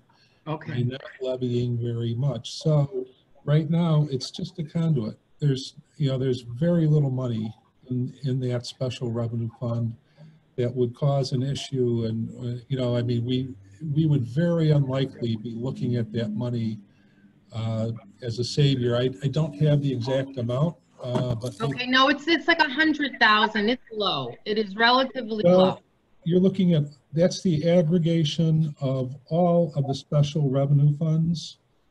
As of the end of the 2019 fiscal year, there was $4,687 in the Social Security Special Revenue Fund. So what we try to do when we structure the levy is to levy for the amount that we're spending in the next fiscal year. Right, okay, I understand that. So I guess the fact that we should dissolve the fund, which was recommended by our former auditors, is not I guess, appealing to anyone. All right, then I had another question. In your report, you mentioned the library proposes fees, or maybe Susan did. The library proposes program fees. I was unaware that we charged fees for any programs. Nobody has suggested charging for programs. It's written on page 12 in the GFOA. The library proposes program fees, and taxes with the goal of exceeding operating expenses, but we do not, unless, I thought maybe you started, but we do not charge any fees for our programs, correct? I just thought it changed, so I'm questioning it. No, we do not charge Okay. program fees. It's just part of an old policy. Okay, and then regarding the grant funding, we have 2 or 3. Our main grant is the per capita grant. I've noticed that when we get our grants, we're using them for whatever the purpose is. But what I'm thinking of now with the coronavirus, and there's going to be an issue with real estate and sales tax and all that. Do we want to use our grant funding to decrease the budget as opposed to just using it to increase items? It's just a thought, because I'm worried at some point we're going to be having to make sacrifices. So that was my opinion of what a grant could be. Well, we do have items that are budgeted against that would otherwise have been in the budget. So yes, there are things that are projected to come out of the per capita grant. Okay, and then one last question, because I don't know if it was an error. The special revenues does not include a building and sites fund, correct? Greg? Are you making a statement or are you asking? Yeah, I'm asking because it said in your document. That's a special revenue fund. Pardon me? That's a special revenue fund. So we have a building and sites as well as. It's called building and maintenance. It's called building and maintenance. And it's a restricted fund? Yeah. Okay. Why would we restrict funds for that? Carolyn, that's answered. That's not a revenue question. So, It sure is. It's a restriction of revenues. well, Well, we already have capital or a general fund without any restrictions. It's something to consider. well, fine. Okay, Bring it those are on. my only revenue questions. Thank you. Thank you. Great. We're done with that one. All right, salaries, number 2. And I will start with a question. So, Susan, you had said that everybody's getting a 2.1% raise generally. Is that what? I believe COLA this year is set by the state is 2.3. 2.3. Okay, so that's matching our cost of living for the state, right? Okay, that was my only question on that one. Let's go around. Anybody got any questions on the salaries section? We can start with Karen. Karen's got her hand up. You have some comments, and I'd like to make a motion too. Absolutely. And regarding the salary section, it's the only section I wish to address this evening. So if you'll just humor me, I'll tell you why. I did vote for the abatement at our last meeting. I did want to give our taxpayers a break. But it was, when I voted for that, it was my understanding that the cost of that abatement would really come out of our savings. That is out of our general fund. But what I'm concerned about is this budget is the abatement, the giving back of those tax dollars really seems to be coming somewhat at the expense of our employees. And I'm very concerned about that. And I'll explain why I think it's at least part at the expense of our employees. So a number of employee positions are not being filled. We can see that on the sheets that have been given out to us. So those are not being filled. Payroll is going to be down for that reason, regardless. A lot of our employees are not going to getting paid for as many hours as they normally would. There's an 18% reduction in hours due to the schedule that we're having now. Some people who are in salary won't suffer that, but our hourly workers who make the least amount of money, I believe, are going to be suffering that reduction in their salary. There's also the reduction because we're not paying the Sunday premium. And then on top of it, it looks like they're not going to get any raises that bring them up any more than the cost of living. And, again, I just feel that I did want to give our taxpayers a break, but I didn't want to hurt our employees in the process of doing that. And I'd like to bring the salary item, the salary proposed part of the budget up enough so that we can at least give our employees 1% above the cost of living as a raise. So that would be bringing it from 2.3 to 3.3. Now, we will still address this later, and it's not like every employee gets exactly 3.3. It averages out to that amount. That's how we usually do it. But I'd like to put a little bit more money for salaries, either for raises or for more hours for our employees, because I feel that our employees are really going to be hurt, particularly our hourly employees who aren't going to be getting as many hours and who don't earn that much to begin with. So this is the motion I'm going to make, and accept any friendly amendments to it, in case anyone wants to. If you look at page 45, the center part of the page has to deal with salaries. And if you look under those two bold lines, and let your eye travel down under the proposed 2020-21 budget, that's what we're looking at tonight, you see that the total salary amount is $3.089 million. Have I got that right, Greg? Am I looking in the right place? Telling people where to look? Okay. So if we added an additional 1% to that, which would give people a salary boost or, maybe some more hours, that would be roughly an additional $30,000. So I would propose bumping up the total salary amount for the 2021 budget by an additional $30,000. That's my motion. Tim, it's up to you. Okay, there's a second. So my motion's on the table. Who is the second? I'm sorry. Linda. Thank you. I believe Linda was. All right, that's very nice. We can go around. Patty, do you have something to say about this one? Yeah, my question is, when is the government scheduling another increase of minimum wage? Because that will affect our salaries also. Does anybody have any idea on that? I think, isn't it January 1st, this next one? So, yeah. So that technically would be in this budget cycle. Well, hang on one second, please. There's an adjustment on July 1st, and then there's an adjustment on January 1st. And I can't remember the numbers offhand. I'd have to find some documentation on that. But what I can tell you about that is that at the moment, there's only one employee who's affected by that. Okay. Okay. Now, that's not to say there will always only be one employee, because as time passes and as we hit increases down the road, what starts to happen is that the lower two salary grades collapse into the salary grade above them. So you have the bottom three basically salary grades that are being paid the same, which isn't fair because there's a very wide disparity in skill set.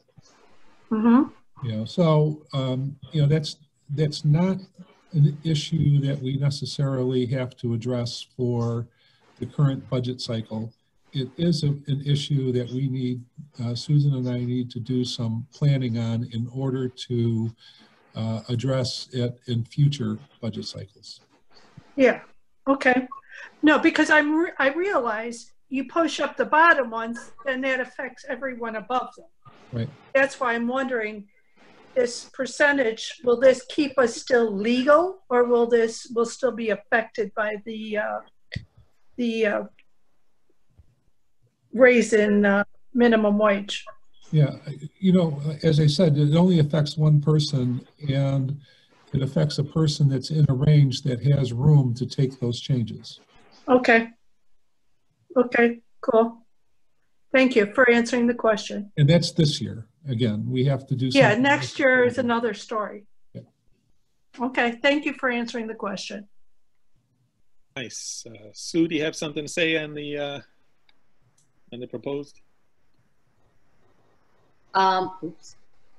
I just really, I want to make sure that we also keep in mind that if we do reduce hours and schedules for staff, that may then force them to have to go and get alternative employment somewhere else.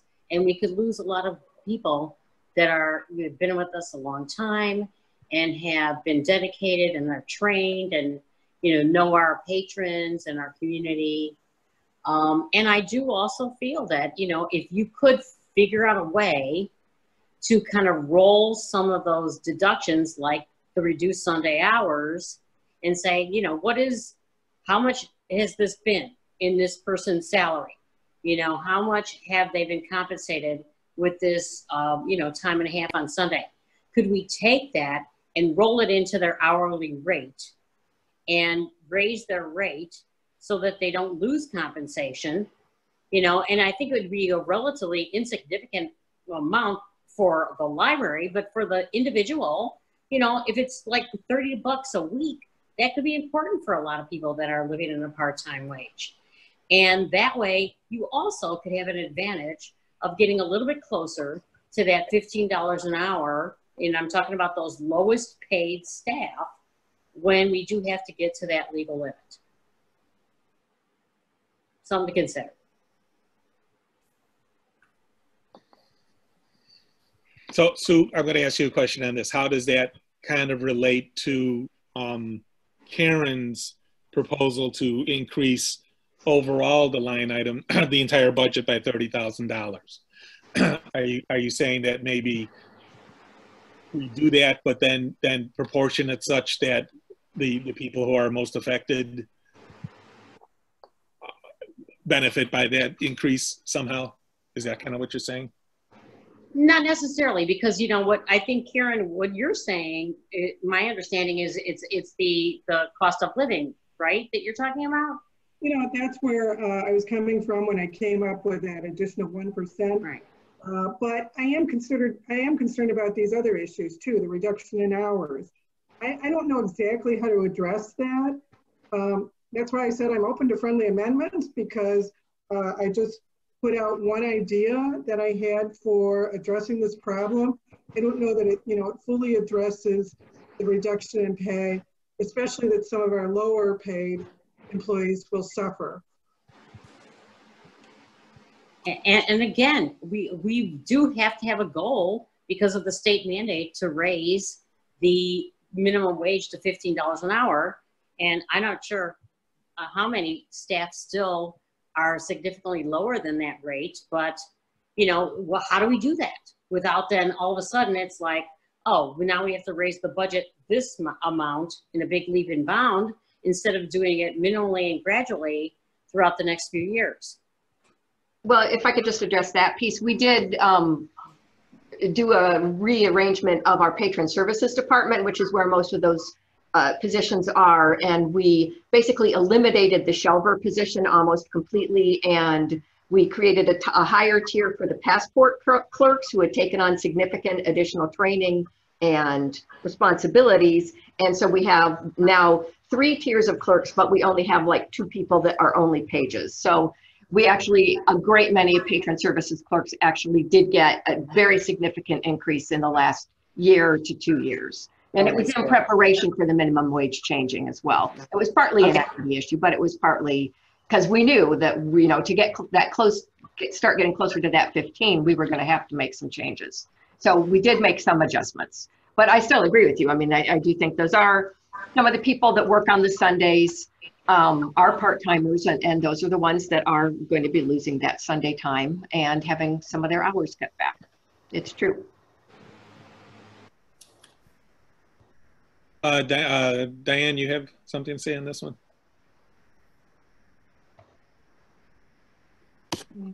You're muted, Diane. Yes, I'm trying. There you go. You're okay. Okay. All right, there you go.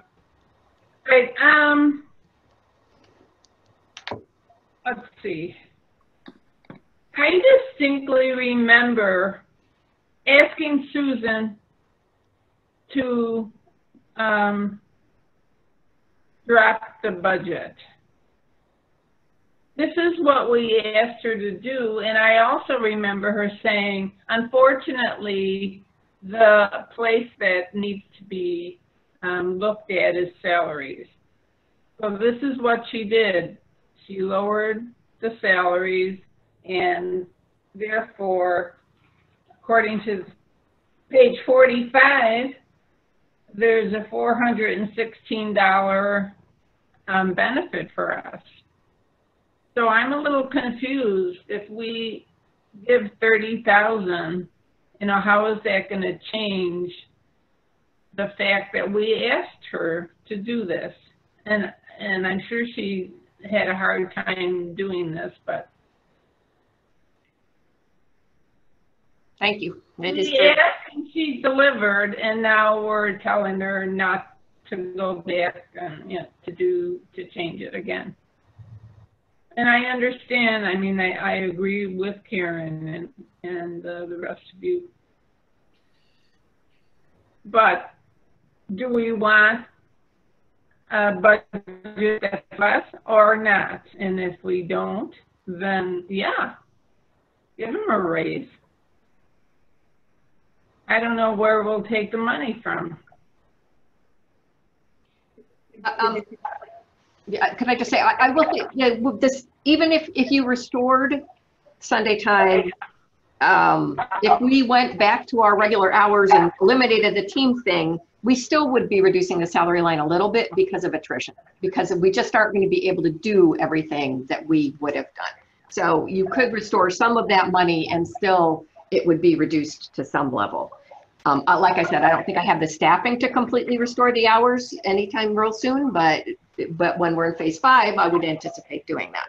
Just wanted to get that out there. Okay, so you can restore hours and give a raise and still be in the same position as you presented, or? No, it wouldn't be the same. It would be a much less of a reduction. I don't remember exactly how much it would be. Greg had a calculation for that. I don't remember exactly what it is for the attrition. I don't recall. Okay. Off the top of my head. I'd have to try to find my, find something or redo it. Linda, you had something on this? Yeah. The one thing that there was actually a couple things that concerned me with the lowering or the just going with the cost of living. I just noticed going out to the stores lately that prices have all gone up because of supplies are low, so supply and demand.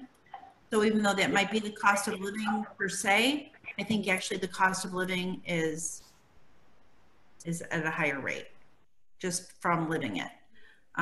So that being said, also with what Greg had said, that when they looked at our peer groups, that we were below the average in salaries.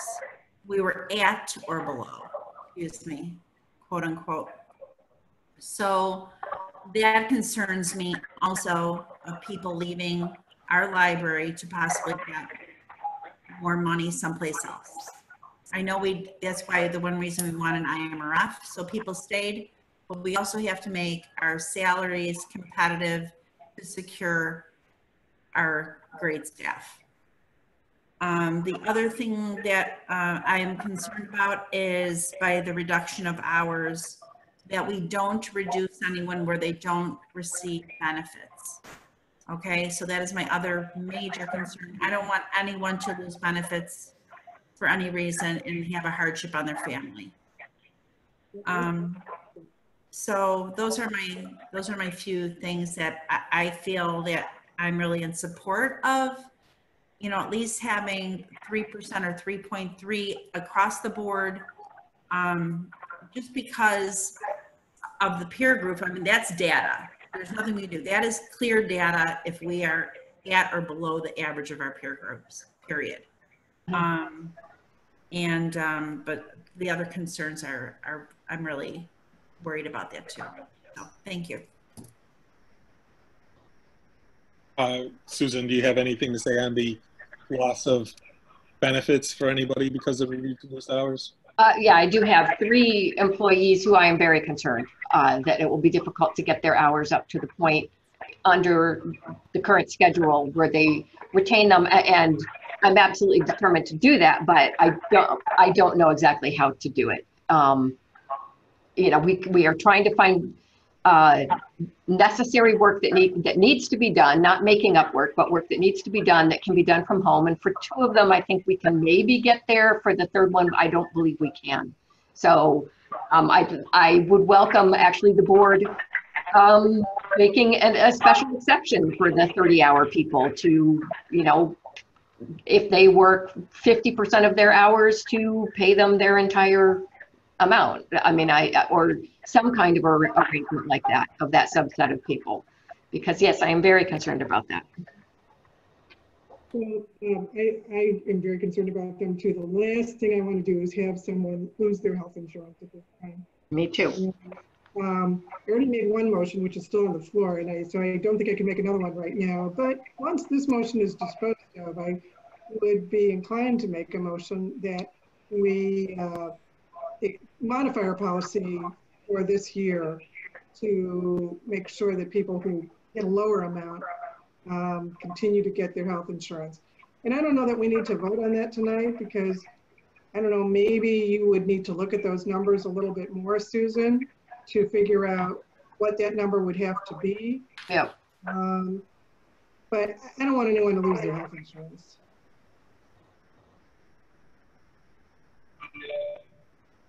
Hi, Carolyn. Carolyn's got her hand up.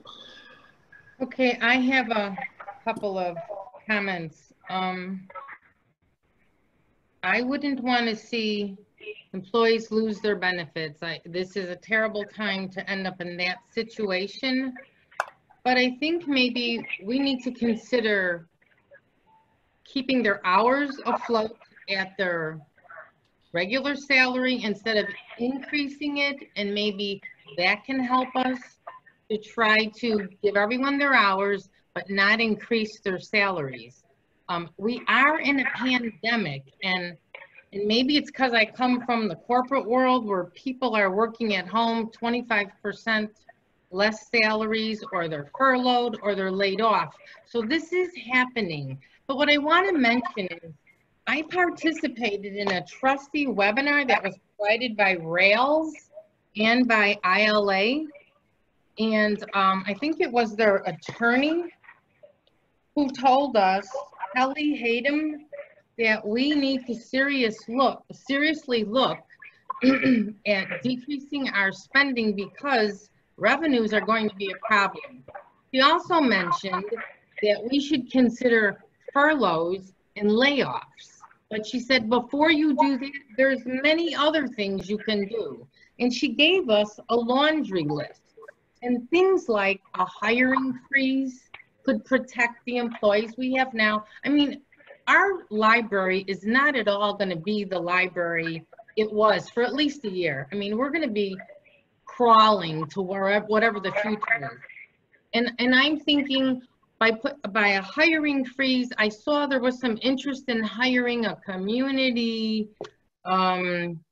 engagement, but that's on hold. That already is baked into this budget proposal. But my point is, with our staff already so involved in the community, between going to the schools and participating in all the community events, why do we need to hire a full-time person for that purpose when our own staff is more knowledgeable and already familiar with our patron base? I mean, to me, that's just not necessary. I know it's like an ILA thing, or some library just sends it out to all the libraries. But do we really need that? We have the most engaged. It's not in the budget, Carolyn. It's not in the budget. I already took that out of the budget. That's part of the budget. Sorry. Okay. Those 3 positions were taken out. That's part of where we are saving money. And not a hiring freeze, but attrition, not replacing positions if they aren't absolutely necessary. So that's already in here. And then there were a couple other things I noticed, I think, in this budget sheet that we're talking about. There was a line item for volunteers. I think it was $3,000. I don't know that we need any money for volunteers. It's for software, to pay for the software logging system that they check in on, and then just that we have a very small thank you event for them. They are the ones that run the book sale, and they in the past have done a great deal of work for us. They actually do the work that we would otherwise have to pay employees to do, but But sorry. major expense there is software. Why is this so hard? No, stop, Carolyn, stop for a minute. Why is this so hard? Volunteers is in section 4. Let's focus on section 2, which is the same. Talking about decreasing costs to save our employees. I understand. On the table, too, so I think That's why you gotta just zip everywhere. You just all over the place all the time. Karen, yeah, you had your hand up. I'm still talking. You're talking about section 4. We're moving on. We're on section 2. The recommendations from the trustee webinar, which includes volunteers. Okay, but that's section 4. We're not on that section. Stop. This is about what we could do instead of furloughing and laying off employees. I would think you'd be interested. I am interested, but I'd like to follow a procedure. It would be great. It would just be so wonderful. Karen, you had your hand up. I'm not finished. Are you talking about this section or another section? Can I ask you a question? On the table, my motion should be It mentions. before moving on to another section. Yeah, we have a motion. I'm not going anywhere. Can I talk to Susan, please? No, we have a motion on the table for this section. Do you understand our procedures at all? I'm talking about raises for our staff that you want to increase. You know what? Before you just automatically give people a raise, maybe we should consider other things we can cut. We are in the middle of a pandemic. You'd never think of that or realize that listening to us. How do you not talk about what you can maintain so you can give something to the employees? We can't just say yes to everything. No one's saying yes to everything. Whatever. Well, that's why I'm discussing these options with Susan. Okay, great. Go ahead. Go ahead. Go ahead. Go ahead. Please go ahead. Susan, it mentions eliminating overtime. I don't even know if we pay overtime. Do we do that? You're on mute. Unmute. Susan, you're on mute. Sorry. I forgot I muted myself. Yeah, we don't pay overtime very much. It's pretty infrequent, mostly when there's a particular project that needs to be implemented. May I clarify? Yeah, please do. We pay a Sunday premium at time and a half, which you may consider overtime, but other than that, we do not pay for hours in excess of 37 and a half hours per week. Okay. And it's not that we're stiffing them, it's that we hold everybody's hours to 37 and a half hours per week so that we are not paying overtime. Right. In that regard, but we do pay a Sunday premium. I want to be absolutely clear about that. Yeah, I'm sorry, I didn't realize that's what we were talking about. Okay, and then can I ask you another question? Intern hours, is that something we're going to need this summer, or is that we might be able to do? That was already, I took that out already. That was in programming and I took it out. All right. All right, I was just trying to find other options to be able to do this. Okay, and then it does say salary reduction. So we're talking about giving them a raise, but then we're worried about employees losing hours. So maybe we need to figure this out. I'd rather see employees keep hours and for 1 year, maybe not get a raise. Because as much as groceries are going up in the stores, there's still a lot of people out of work. But that's my point. Thank you. We've got a motion on the table to increase the total salaries line item by $30,000. So in answer to one of Diane's points, that would still have a total decrease of our total salaries by $386,270. Just pointing that out. This would not totally affect the decrease in salaries. Am I right about that, Greg? I'm not sure, Tim. Okay. So if we, in your page 45, you show a decrease in salaries of $416,270. Yes, I do. Yes. So if we increase the budget for total salaries by $30,000, then that amount, $416,270, did come out to $386,270. That's correct. That's correct. Okay, just pointing that out to everybody that our total decrease in salary line item will be $386,270 if that $30,000 is approved. That's my comment on that one. So we did have a second on that motion.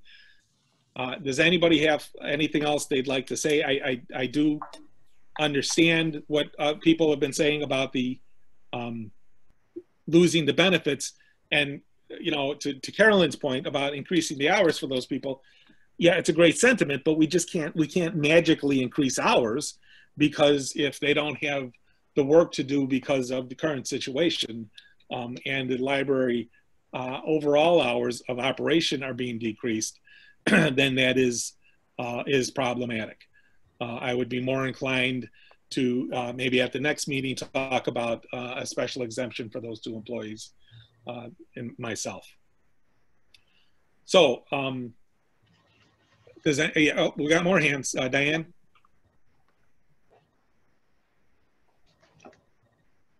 Yes, Diane. Okay, yeah, I'm just wondering how 30,000, how was that pulled out of the air, or was that based on any certain amount of money per employee? That was a change from a 2.3% to a 3.3% raise. That was a 1% change to the raise. Okay, thank you. You're welcome. Carolyn, you had your hand. Yeah, I know I thought of something else, but I had a question for Susan. Susan, right now, our staff, if they're not in the library, aren't they working from home? Yes. So no one's losing hours, right? No, not right now. Nobody is. No, we are paying the staff their full scheduled hours through June, because that was all budgeted, but this is for next year. Oh, so July 1st is going to be a problem. Correct. All right, I got that. Okay, then I have a question for Greg. Greg, since we're talking about salaries, I was wondering if you could tell me what the IMRF employer contribution rate is for this year? We're using, I believe, 6.3% for the entire year. Really? Yeah. Wow, okay. Do you know what, was it lower last year? Yes. Wow, this is great. Okay, well, I've seen some horrible numbers, so I was concerned. Okay, so it's gone up from, I think it was 5.4, or is it 5? It hasn't gone up a percent, has it? Sorry. Look.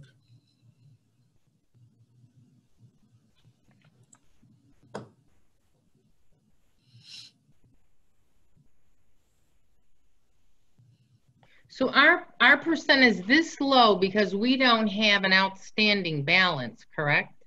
We have a small unfunded liability because of the market working against us. And it's the unfunded liability that causes other people's interest rates to be so high, is that it? That's correct. Okay, thanks. Okay. The contribution rate for the 2021 calendar year is right now 6.55, and I think it was 6 last year. Okay, Greg, you said now it's not going to. They can't raise it in the middle of a year, can they? They raise it January 1st every year, which is the middle of our fiscal year. Okay. All right. So so that's 0.3% of what? 4? No. Salaries are only $2.4 million. I don't know what you're saying. Well, we're going to pay 0.3% more now than we paid last year. So if we give these people a raise, well, no, actually we're paying 6.3. So 6.3% on salaries is also an increase we need to consider. So the more you increase the raise, the more you give to IMRF, and we're already 0.3%, and we're talking millions. I think is the dollar. let's be extreme. Let's say that the contribution rate is 10% because it's easy for me to calculate it. Oh, But let's just pretend it's 10%. If you increase salaries by $30,000, then what you're talking about potentially is a 10% increase, or $3,000, not millions. You're talking about $3,000 to IMRF. okay, that's right. Even though it's on the whole salaries, it's only a portion. I gotcha. You gotta let me finish. But it's only full-time people, right? We have a lot of part-time Hang staff. on. 20 hours. Yeah, let me finish, please. It's for Sorry. all employees who have a job that is rated at 1,000 hours or more per year, which works out to roughly, I think it's 19.3 hours a week or something like that, because there's 52 weeks. So a lot of the employees that are part-time don't have IMRF as a benefit. So under the scenario where we're using a 10% rate just for ease of calculation, that 10% would not apply to the entire $30,000 that Karen has put in her motion. It would be a lesser amount. And I can't tell you what that lesser amount I got it. Okay, thank you. That's a good point, though, Carolyn. Thank you. But it really probably amounts to about $1,000 or so. I think that's a fair estimate, Tim. Yep. Sue, you had your hand up. You know, I'm kind of new at this, but I'd kind of like to make an amendment, you know, to add an additional $30,000 to the budget, a friendly amendment, so that we can make sure that those Sunday hourly workers can get that rolled into their compensation, so that they don't have a decrease in their compensation. You know, most of those folks are like paycheck to paycheck people. You know, they're the lowest paid people in our building, and then all of a sudden, you know, they've counted on this additional compensation on Sunday, and now it's going to be removed. And so it seems like a fairly low amount to be able to distribute to those folks. So, I mean, I don't know what the procedure is on that, but I'd like to make an amendment for that. Go ahead, Karen. You're on mute. Sorry. I would accept that friendly amendment. That would bring it up to 60,000. I would say that we've expressed how we would like the money to be used, but I think Susan will have some leeway as to how to move it around. You know, it doesn't specify in the budget that it has to be used for Sunday, but it could be used for additional hours for some people. But I think she understands our intent, although is not bound by doing it in exactly a particular way. That's my understanding anyway. Thank you. So I think it's sort of up to Linda, who is the second, to see if she wants to also accept the amendment to the motion. Well, can I say something about it before we make the change? How about if we have an additional line item for maybe increasing the adjustments line item by $30,000, and then Susan can allocate that money where best suited to help those lower individuals, rather than across the board increase of 1%. Well, just to respond, I think Sue's proposing an additional 30,000, which would bring it to 60,000. So, or what you're suggesting, Tim, is that we have a line item for 30,000, and then the 30,000 that I originally proposed. Is that what you're saying? So I didn't know, Sue. I didn't know you were suggesting an additional 30,000. Is that right, Sue? Well, yeah, I mean, Karen, you weren't discussing, you were talking about the raise as opposed to the Sunday hours, right? That's how I anticipated the money would be spent, although I'm also concerned about the low hours. But I don't think the budget tells Susan exactly how she has to spend that raise money. It put more money in the budget that would enable it to be used for raises or for some other purpose, but it doesn't actually say you have to use this extra money for raises. But I think she understands our intent. But if we change the percent of raise from 2.3 to 3.3, then it would pretty much say across the board. Right. However, if we just had an amount of money in the adjustments, then Susan could allocate that differently, I think. Yeah. What do you, yeah.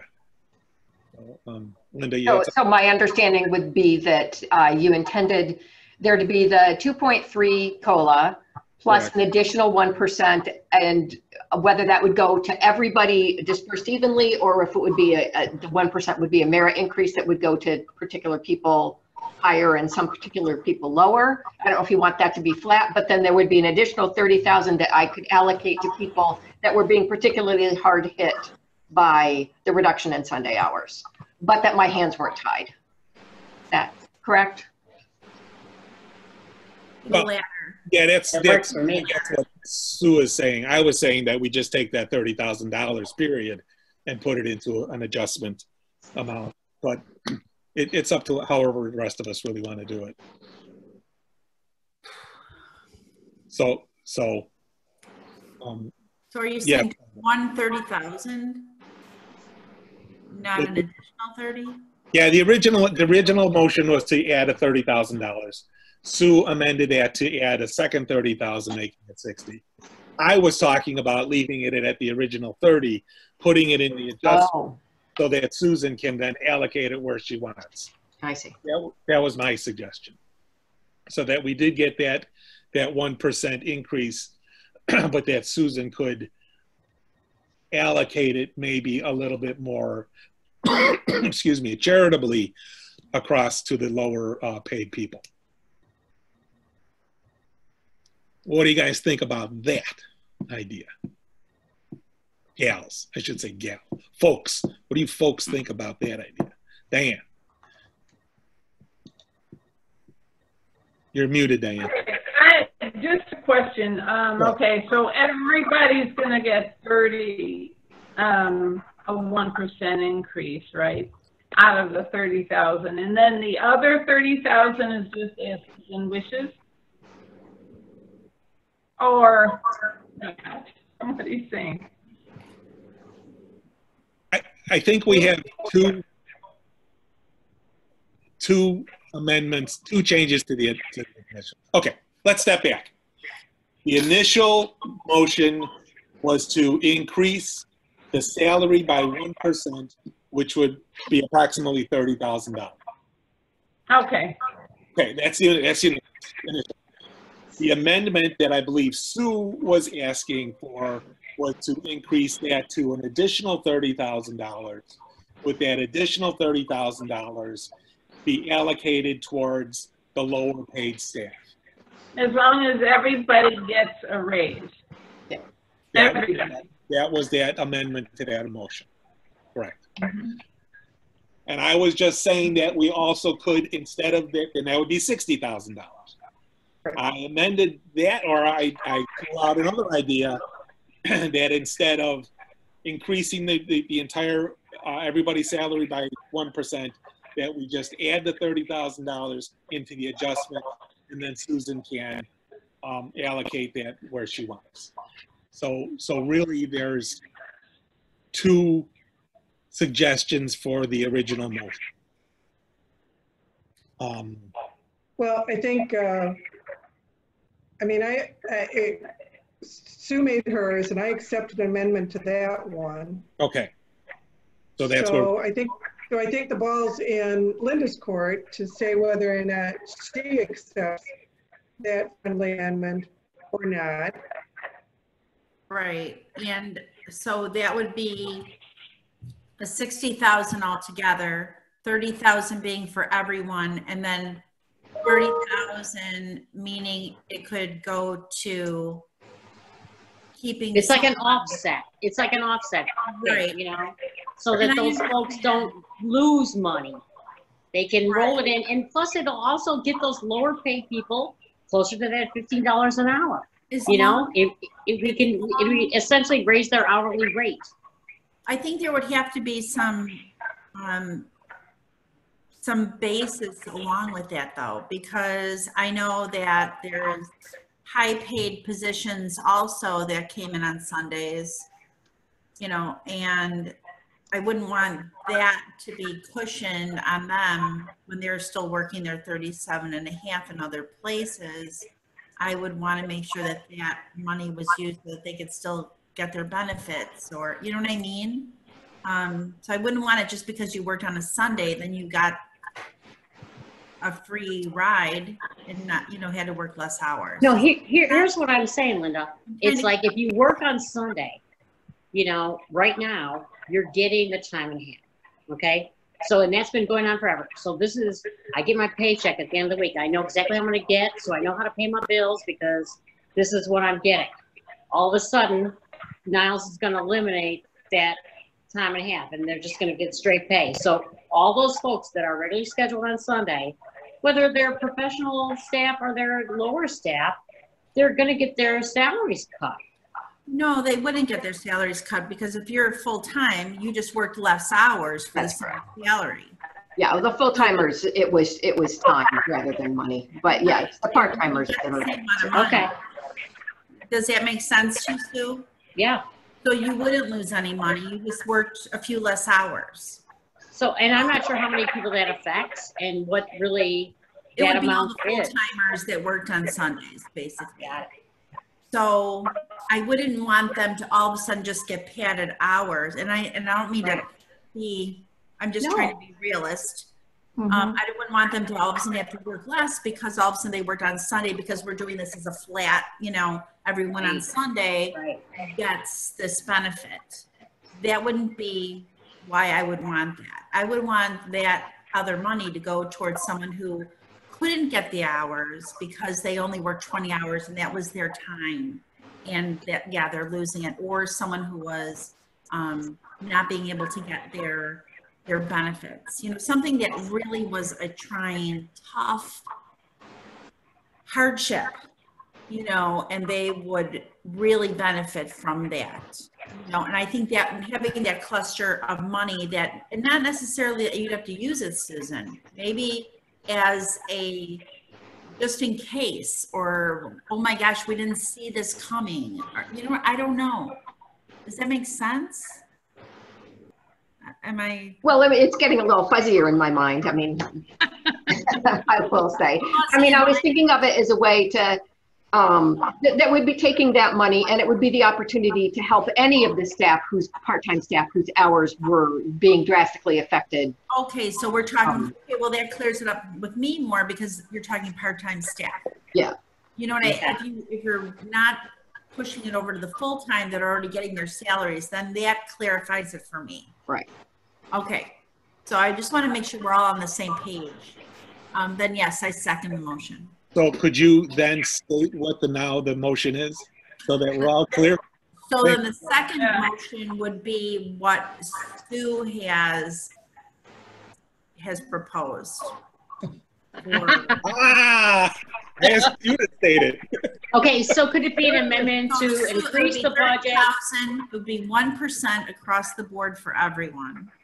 Right. An extra 1%, so that'd be a 3.3 with a $30,000 bank for other employees to put to increase, you know, hardship and equitable, you know, equity, you know, so that, I mean, I guess the bottom line and how you want to phrase it and motion it, whatever, is I hate to see folks that are struggling on part-time jobs, you know, working at the library, and all of a sudden it's like, you know, you used to make $85 a week and now you're only going to make $60 a week because you're not going to get the Sunday hours. Or, you know, or you had this schedule and now you're not, so you're going to get that. So how can we help these folks? I mean, or do we have to just be like, okay, you know, we don't care about these long-term employees that have been so loyal and faithful to us? Yeah, I mean, to be clear, nobody's going to make money on this, and people still are going to lose some money. It just offsets a little bit of it.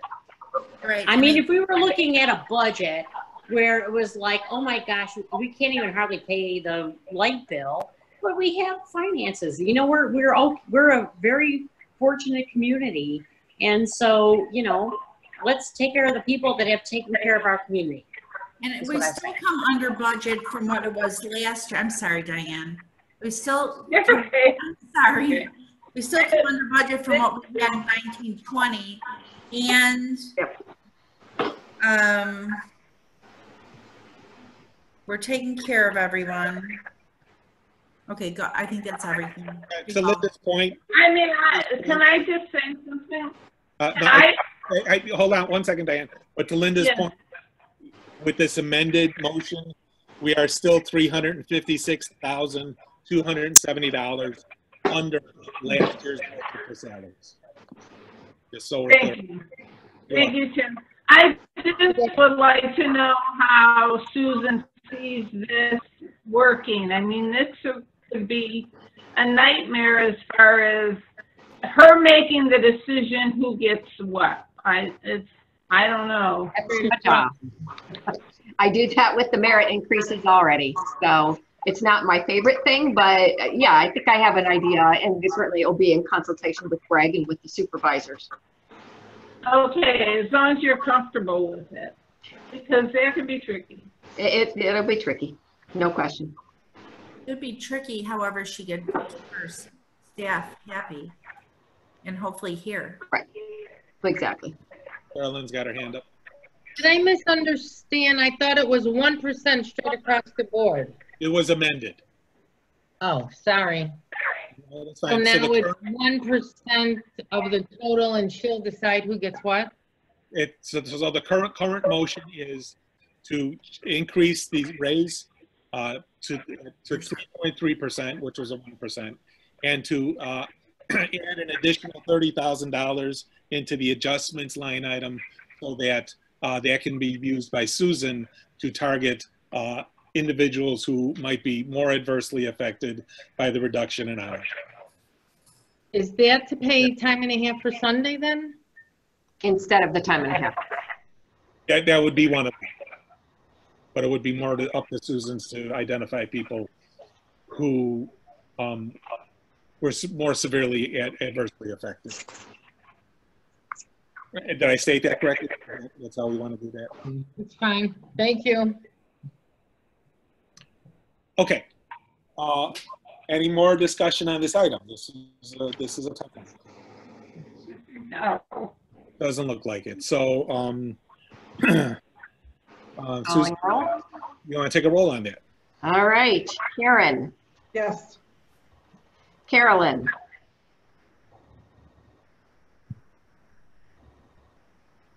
I'm concerned it's the taxpayers who are struggling even more. I'm going to have to vote. Yes, no. Just, it's my vote. It's my statement. yes, but we previously decided that if we get to this point, it's a yes, no, abstain. We had our discussion. I can make a statement as an elected official. Thank you. No, that's not our procedures. Read our procedure document, please. Next person. I don't have a vote, Carolyn. Okay, Diane. Yes. Patty. Yes. Linda. Yes. Tim. Yes. Sue. Yes. Carolyn. Oh no, I voted no. Okay, motion passes. So Okay. just to be clear, we have a salary of 2.3 plus a 1% merit raise. So we're right back where we started. Well, Plus with that particular thing, yes. Yes, with that piece of it. All right. Are we still on page 45 or 46? Where are we? Oh, we have now. Yeah. Yes, we are. So Carolyn, back to that. I want to make clear to everybody. In our library board procedures document, we clearly specified that when it comes to the vote, our choices are yes, no, abstain, yes. That's it. We did that because we got into a habit of making statements when we voted, myself included. And when you do that, other people who have already voted, you might be giving more new information.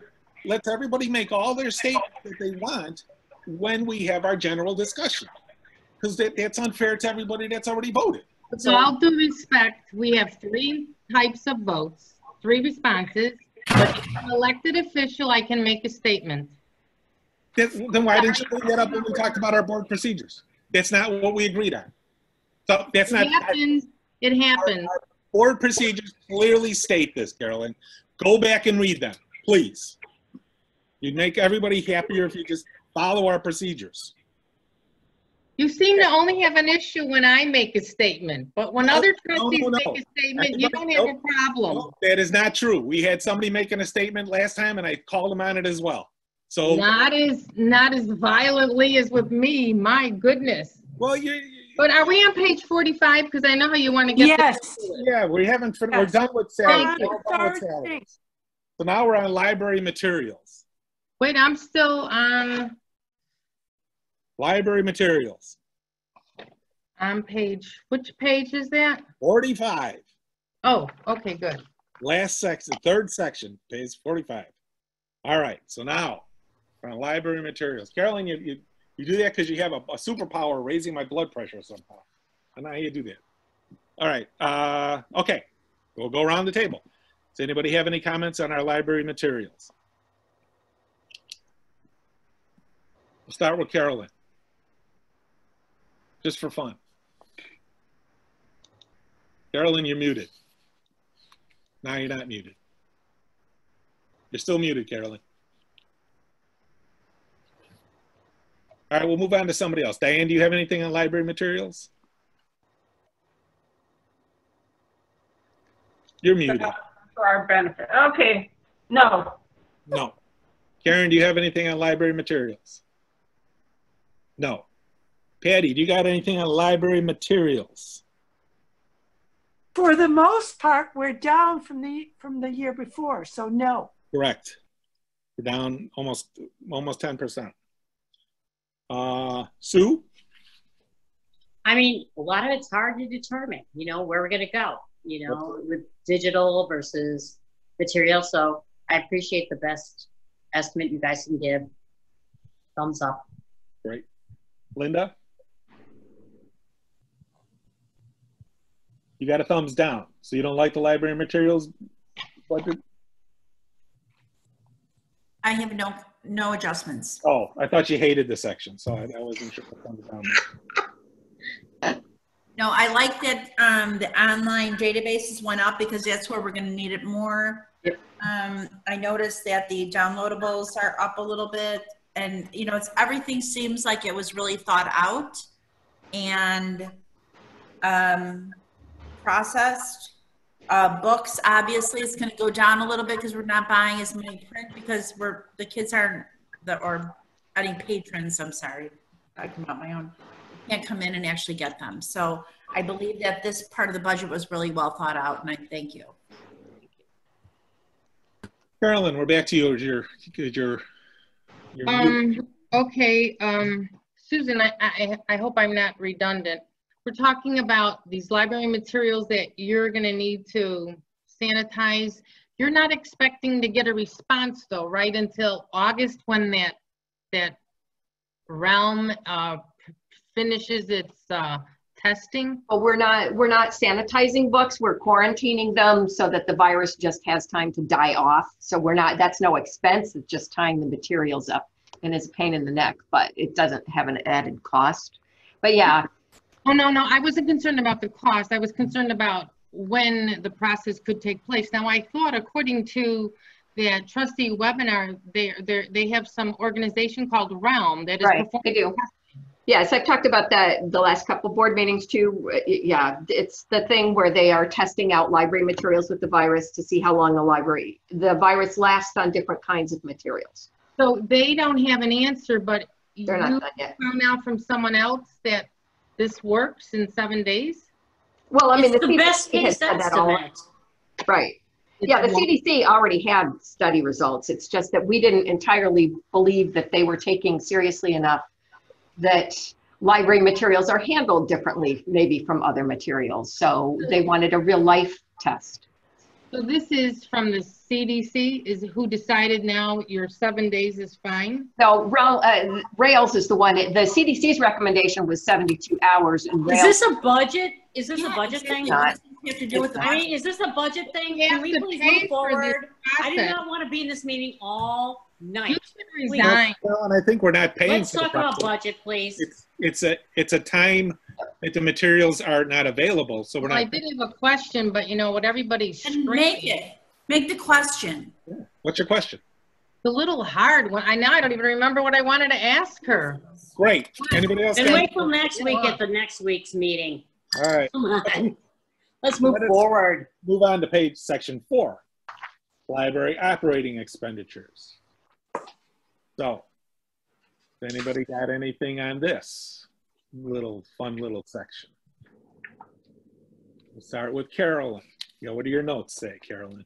What are your questions? Gosh, I got tons. Okay, I know that Greg said that there's no way we can get out of paying CCS, but don't they even think they owe us a refund since we're closed?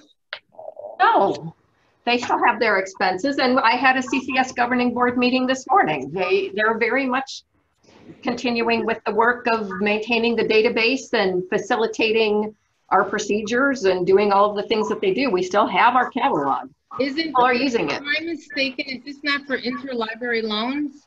It's not. We talked about this at the last meeting. This is the thing that has our patron database and our materials database, and it is for borrowing, but it's how we keep track of all of our materials. And, and as Greg's presentation said, it would cost a great deal more to withdraw from the consortium, but the consortium isn't giving money back. Question is answered. My question again is, it is what we use for interlibrary loans. Like if somebody wants a book from Evanston, it's done through this? That is one of the ways it's used, but it's also just used for us to keep track of who has our stuff. You know, if you come in and check out a book, that's how we keep track of it. Question is answered. Okay. All right. That sounds like an answer. Yep. All right. Let's see.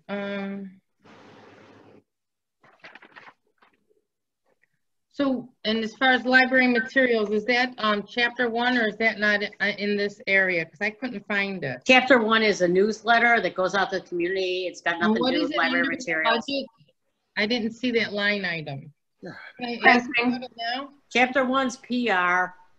It's in the printing budget. Oh, is that what it is? Postage. Okay. Printing and Why postage. would you think it's a materials? Come on, let's go. Oh, you're a thrill and a half. Okay. So You know what, Carolyn? I mean, I volunteered to be on this board, but I didn't volunteer to spend 15 damn hours going over all this little minutia. You know, God help you if you were on a real library board discussing a budget, you'd lose your mind. But you know what? I've been on library board meetings for 15 years. Mute everybody. I've never had something like this.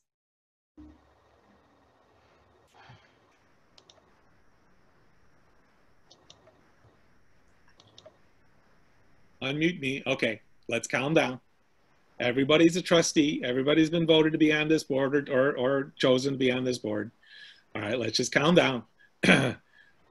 Carolyn has her way of going through. She's entitled to go through to the detail that she can.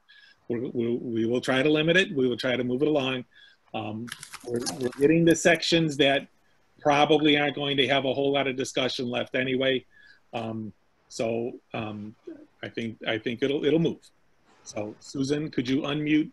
Could you keep Sue muted?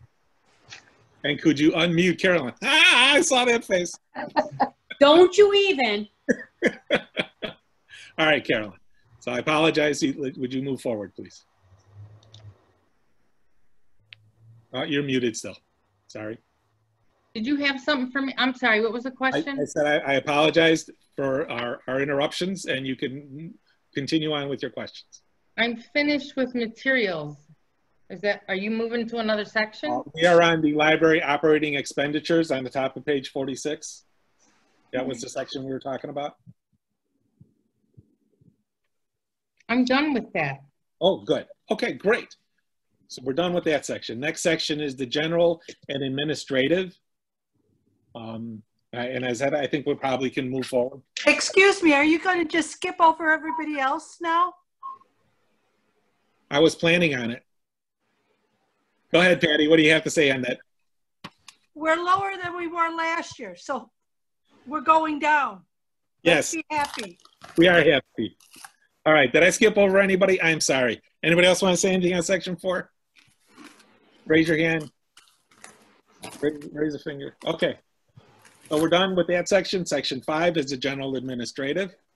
We'll start with Patty. You have anything on section 5? We're lower than we were last year. Yes, we are. Happy. Hey. We'll go to Sue. Sue? All good. Did we unmute Sue? Good. Linda, you got anything on section 5? Okay, the thumbs down, that's a bad symbol. Okay, the thumbs down means you hate it. So say thumbs up, you like it. I've got nothing. Good, okay, good. Karen, you got anything on section 5? Nope. Diane? Thumbs up, all right. Okay, nice. Carolyn, what do you got on section 5? Anything?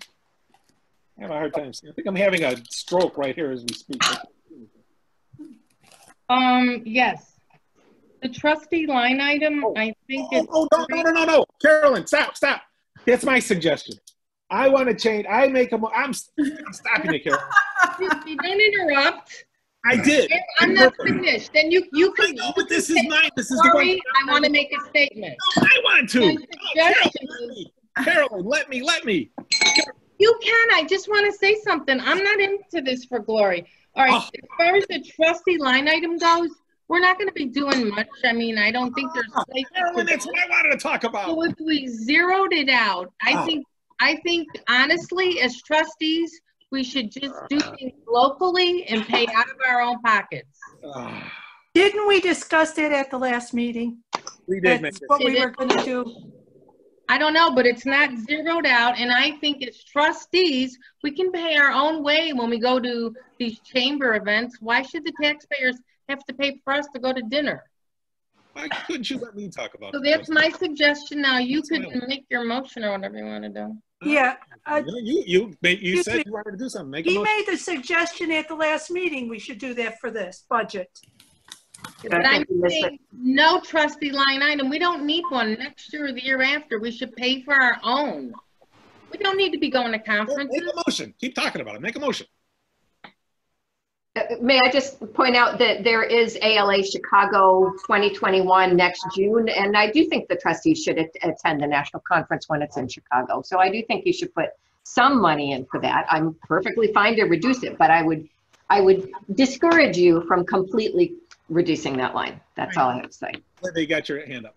Yes, and if I go to represent the library at some event, I am not paying myself. So there you go. That I'm not going to go. All right. Well, I'm going to make a motion. I agree. So you're not making a motion. I'm going to make a motion. Oh, thank you so much. Is this vodka? Okay. Hello, everyone. All right. I'm going to make a motion that we change the trustee line item from 5,000 to 3,000. Do I hear a second? A second. Great. Sue second. All right. Anybody have to say anything about that? Make a friendly motion, or do you want to? Yep, Linda. I'm sorry, Karen. Okay. You know, I don't oppose this, but I do think it'd be good for us to go to the local conference, and I'm just hoping that's enough money for people who do want to register and go to the local event. Susan, do you remember by any chance how much registration is for a trustee? I do not. It's different for different conferences, but yeah. Well, let's in response to that though, if we look at how much we actually spent, our actual was well under. Yeah, but it got canceled this year. I mean, That's right. It did. We never spent close to our level of $5,000. Yeah, that's true. Right. So, just saying it. Carolyn, got your hand up. I have a question. If we go to a trustee event and we pay for it, isn't it deductible on our taxes because it's part of our position? No. You have to ask a lawyer. It's not, No. no? Well, Diamond would know, okay. All right. All right, anybody, Diane?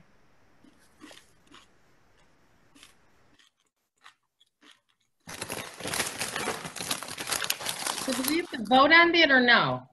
We do as soon as we hear from Diane. Oh, Okay, I'm sorry, I just couldn't get unmuted. Yeah, no, I agree with Linda. If I'm representing the library, I don't think I should pay for it. And also, this is a publicity thing, and this is part of our job, really, as a board member, and this is to promote the library. So, no. No, I don't think we should bring it down to 0. As a matter of fact, I think just leaving it as it is, we're talking nickels and dimes at this point. Okay, the motion on the board is to change the. I'm done. Trustee. So the board can just to vote against it. I don't really care. So let's just have a call on the votes there, Susan. All right. Where are we? Okay, Karen? Yes, I will vote in favor of this. Yeah, and let me reiterate that the motion at this time is to reduce the trustee line from $5,000 to $3,000. Okay, so Karen is yes. Carolyn? yes. Diane? No. Patty? Yes. Linda? So it's reducing 5,000 to 3,000. I just want to make sure. Yes. That's all right.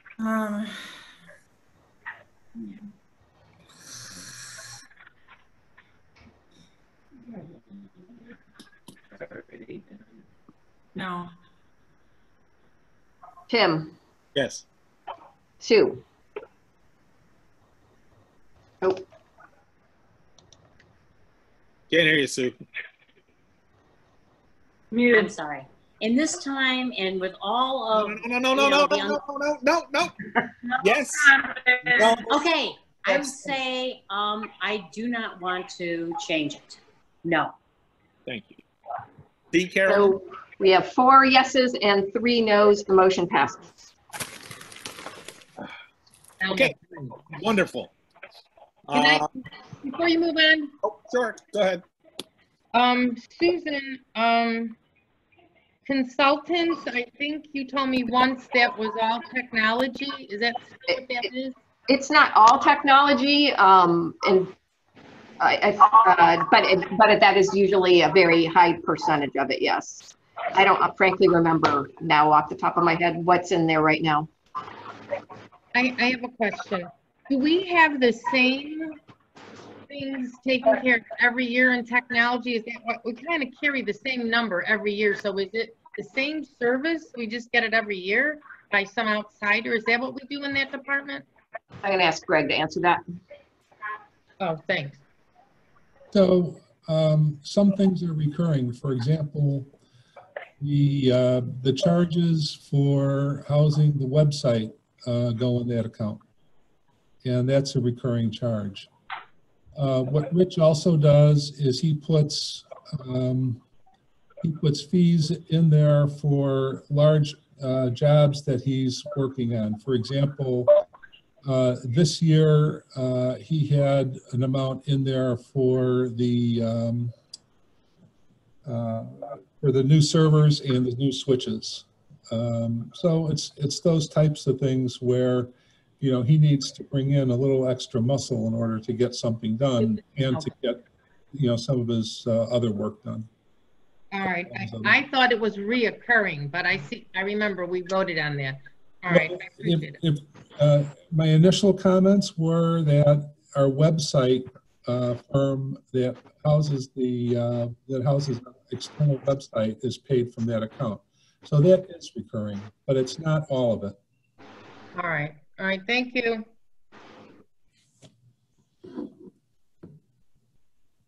Okay. One last one, subscriptions and dues. Is that 11,000? I wrote all over it. It is. 11,443. Okay, so those are, all right, it says subscriptions and dues. Those are memberships? Those are things like the library's membership in the Chamber of Commerce. It is also individual librarians. The board has paid for their ALA dues as well, ALA and ILA. Oh, so we pay for that before we go to a conference? Yeah. Yeah, I mean, it's a membership in the professional association. There are more people taking advantage of it this year than there have been in the past. I'm not sure why. Okay, all right. Thank you for that. That's all I have. Nice. Did I miss anybody? No? Great, thank you. Okay, section 6, vehicle operation. Anybody got anything to say about vehicle operation? No? Next. Okay, going once, going twice. Number 7, employee fringe benefits. It's clearly based on what our salaries are, so I don't think there's anything we can do on it, but I'm not making a call. Anybody want to say anything about employee fringe? Patty, no. Linda, no. Looks like no. Diane, no. Carolyn, and I. No, I already asked, Greg. Thanks. Greg, you're welcome. Utilities is the next one. Just shout out if you have anything. Capital expenditures, number 9. We did already discuss at previous board meetings our capital expenditures. And really, this meeting is not the one to reopen our discussion about whether or not we should do capital expenditures. That has been previously decided. But has anybody got any questions on those? Just the numbers. Yes, Carolyn. I do have a question. I think capital expenditures policies, part of Greg's presentation, it said something about the budget is based on background material from the strategic plan and the capital plan are integral parts of the budget. Now, we did not discuss or vote on any parts of that capital plan. So how is that part of the budget? Remember, we were going to meet and discuss it, and then we decided we're not, but yet we've used something we didn't even review and approve as part of the budget. Well, if you remember, budget items are not necessarily, especially the capital, nothing here is decided as to whether or not it's actually spent. It is just a placeholder for monies that may be spent when the board decides if the expenditures happen. So we did have a review of all our capital expenditures, and that was presented to the board. I don't remember if we actually made an actual vote on it, but it is money that's planned, but not necessarily that the board has decided yes or not to spend. Okay. So, right. And just another question: the portion of capital that's part of this budget, is it additional or is it something we're pulling out of that capital projects special reserves? It's the capital project special reserve. Right? So there's nothing new? No. Okay. I don't remember this. I'm just right. There's nothing new. This is a rollover basically from last year. Yeah. So a lot of the things on there, the bulk of them, I think, are items that we talked about before or have budgeted before. Okay. I didn't recall the security system door or something like that, but it was already part of the other. Fine. That's all I had. Last year. Yes. All right, thank you. Okay. Anybody else on capital expenditures? We lost Diane. Yeah. All right. So I think let the liability insurance and Social Security and workers' comp, unemployment. I think we can just bundle that all together. Anybody got any comments on that? Those sections, I mean, they're pretty straightforward. That's basically salary stuff. Okay. Going once, going twice, nothing. And our last section is our building and equipment maintenance, which we've got our COVID line. You know, it's a slight decrease from last year, but we got our COVID line, COVID cleaning line item there. Any comments on this one? Anybody? No. Karen says no. Patty has her hand up. Yes, Patty. Yeah, the only thing I see pertaining to the COVID line, earlier in the pages, it said 30,000. Here it says 20. It's two separate things. It's two separate things, Patty. One is personal protective equipment like gloves and masks and so forth. And this line item for 20,000 is in case we have a COVID event, I'll call it, in the library, and we have to bring somebody in to do deep cleaning. Okay. Okay. And we don't expect it to be $20,000 per event, but we wanted to have enough in there so if it happened more than once, we could handle it. Okay, thank you for that. All right, Linda, anything on this one? No. Sue, anything on this one? No. Karen, anything on this one? Nope. Diane? No. Carolyn, anything on this last item? No. No. All right, wonderful. Thank you so much. I think we've concluded our discussion on the budget. And now I will entertain a motion that's going to be a modified budget for our changes.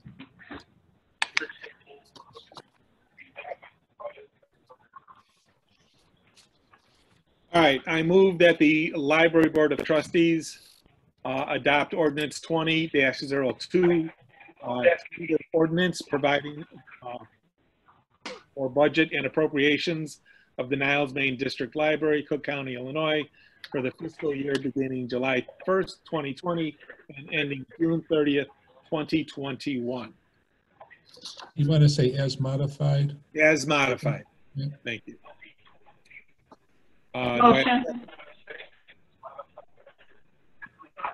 So Kim moved and Diane second. Is that correct? Thank you.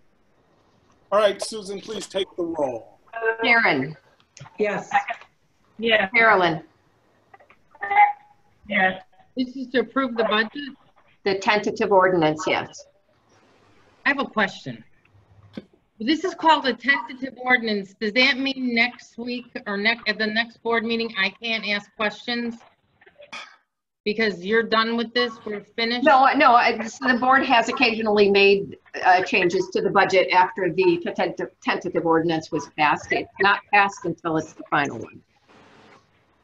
But it's up to the board president whether he puts it on the agenda to discuss it. Oh. Up to me. I see. All right, motion's on the table. We need a vote. In the midst of this pandemic, I'm stunned that we haven't even taken... Carolyn, yes, no, abstain, pass. This is a disgrace, absolutely no. Carolyn, thank you. Just yes. Diane? And it's frozen. Diane's getting it. Hands up. Patty? Yes. Linda? Yes. Tim? Yes. Yes. Sue Wilsey? Yes. All right. All right, motion passes. Motion passes. Thank you all. All right. If there's not any other, which I don't think there should be. Thank you, Greg and Susan, for obviously an enormously, tremendously amount of work. I mean, your presentation is beautiful, and I appreciate the award-winning aspects that you guys do. I've never seen a library budget, any budget, so well presented. Thank you. Greg. Thank you. Thank you. Congratulations to Greg for the budget, but Susan, thanks for all your hard work. You tried to cut those numbers and Right. then That's all I everything just got you crazy, but thank you both. Thank you very much. Okay. Thank you. Motion to adjourn? Yes, motion to adjourn. I make a motion to adjourn. Karen, second is? Second, okay, whatever. Raise your hand. Yes. Yes. Yes. Yes. All right. Yay, everybody have a great week. Okay, see you all next week. We got another meeting. Yeah. Yes. That's all, folks. Bye.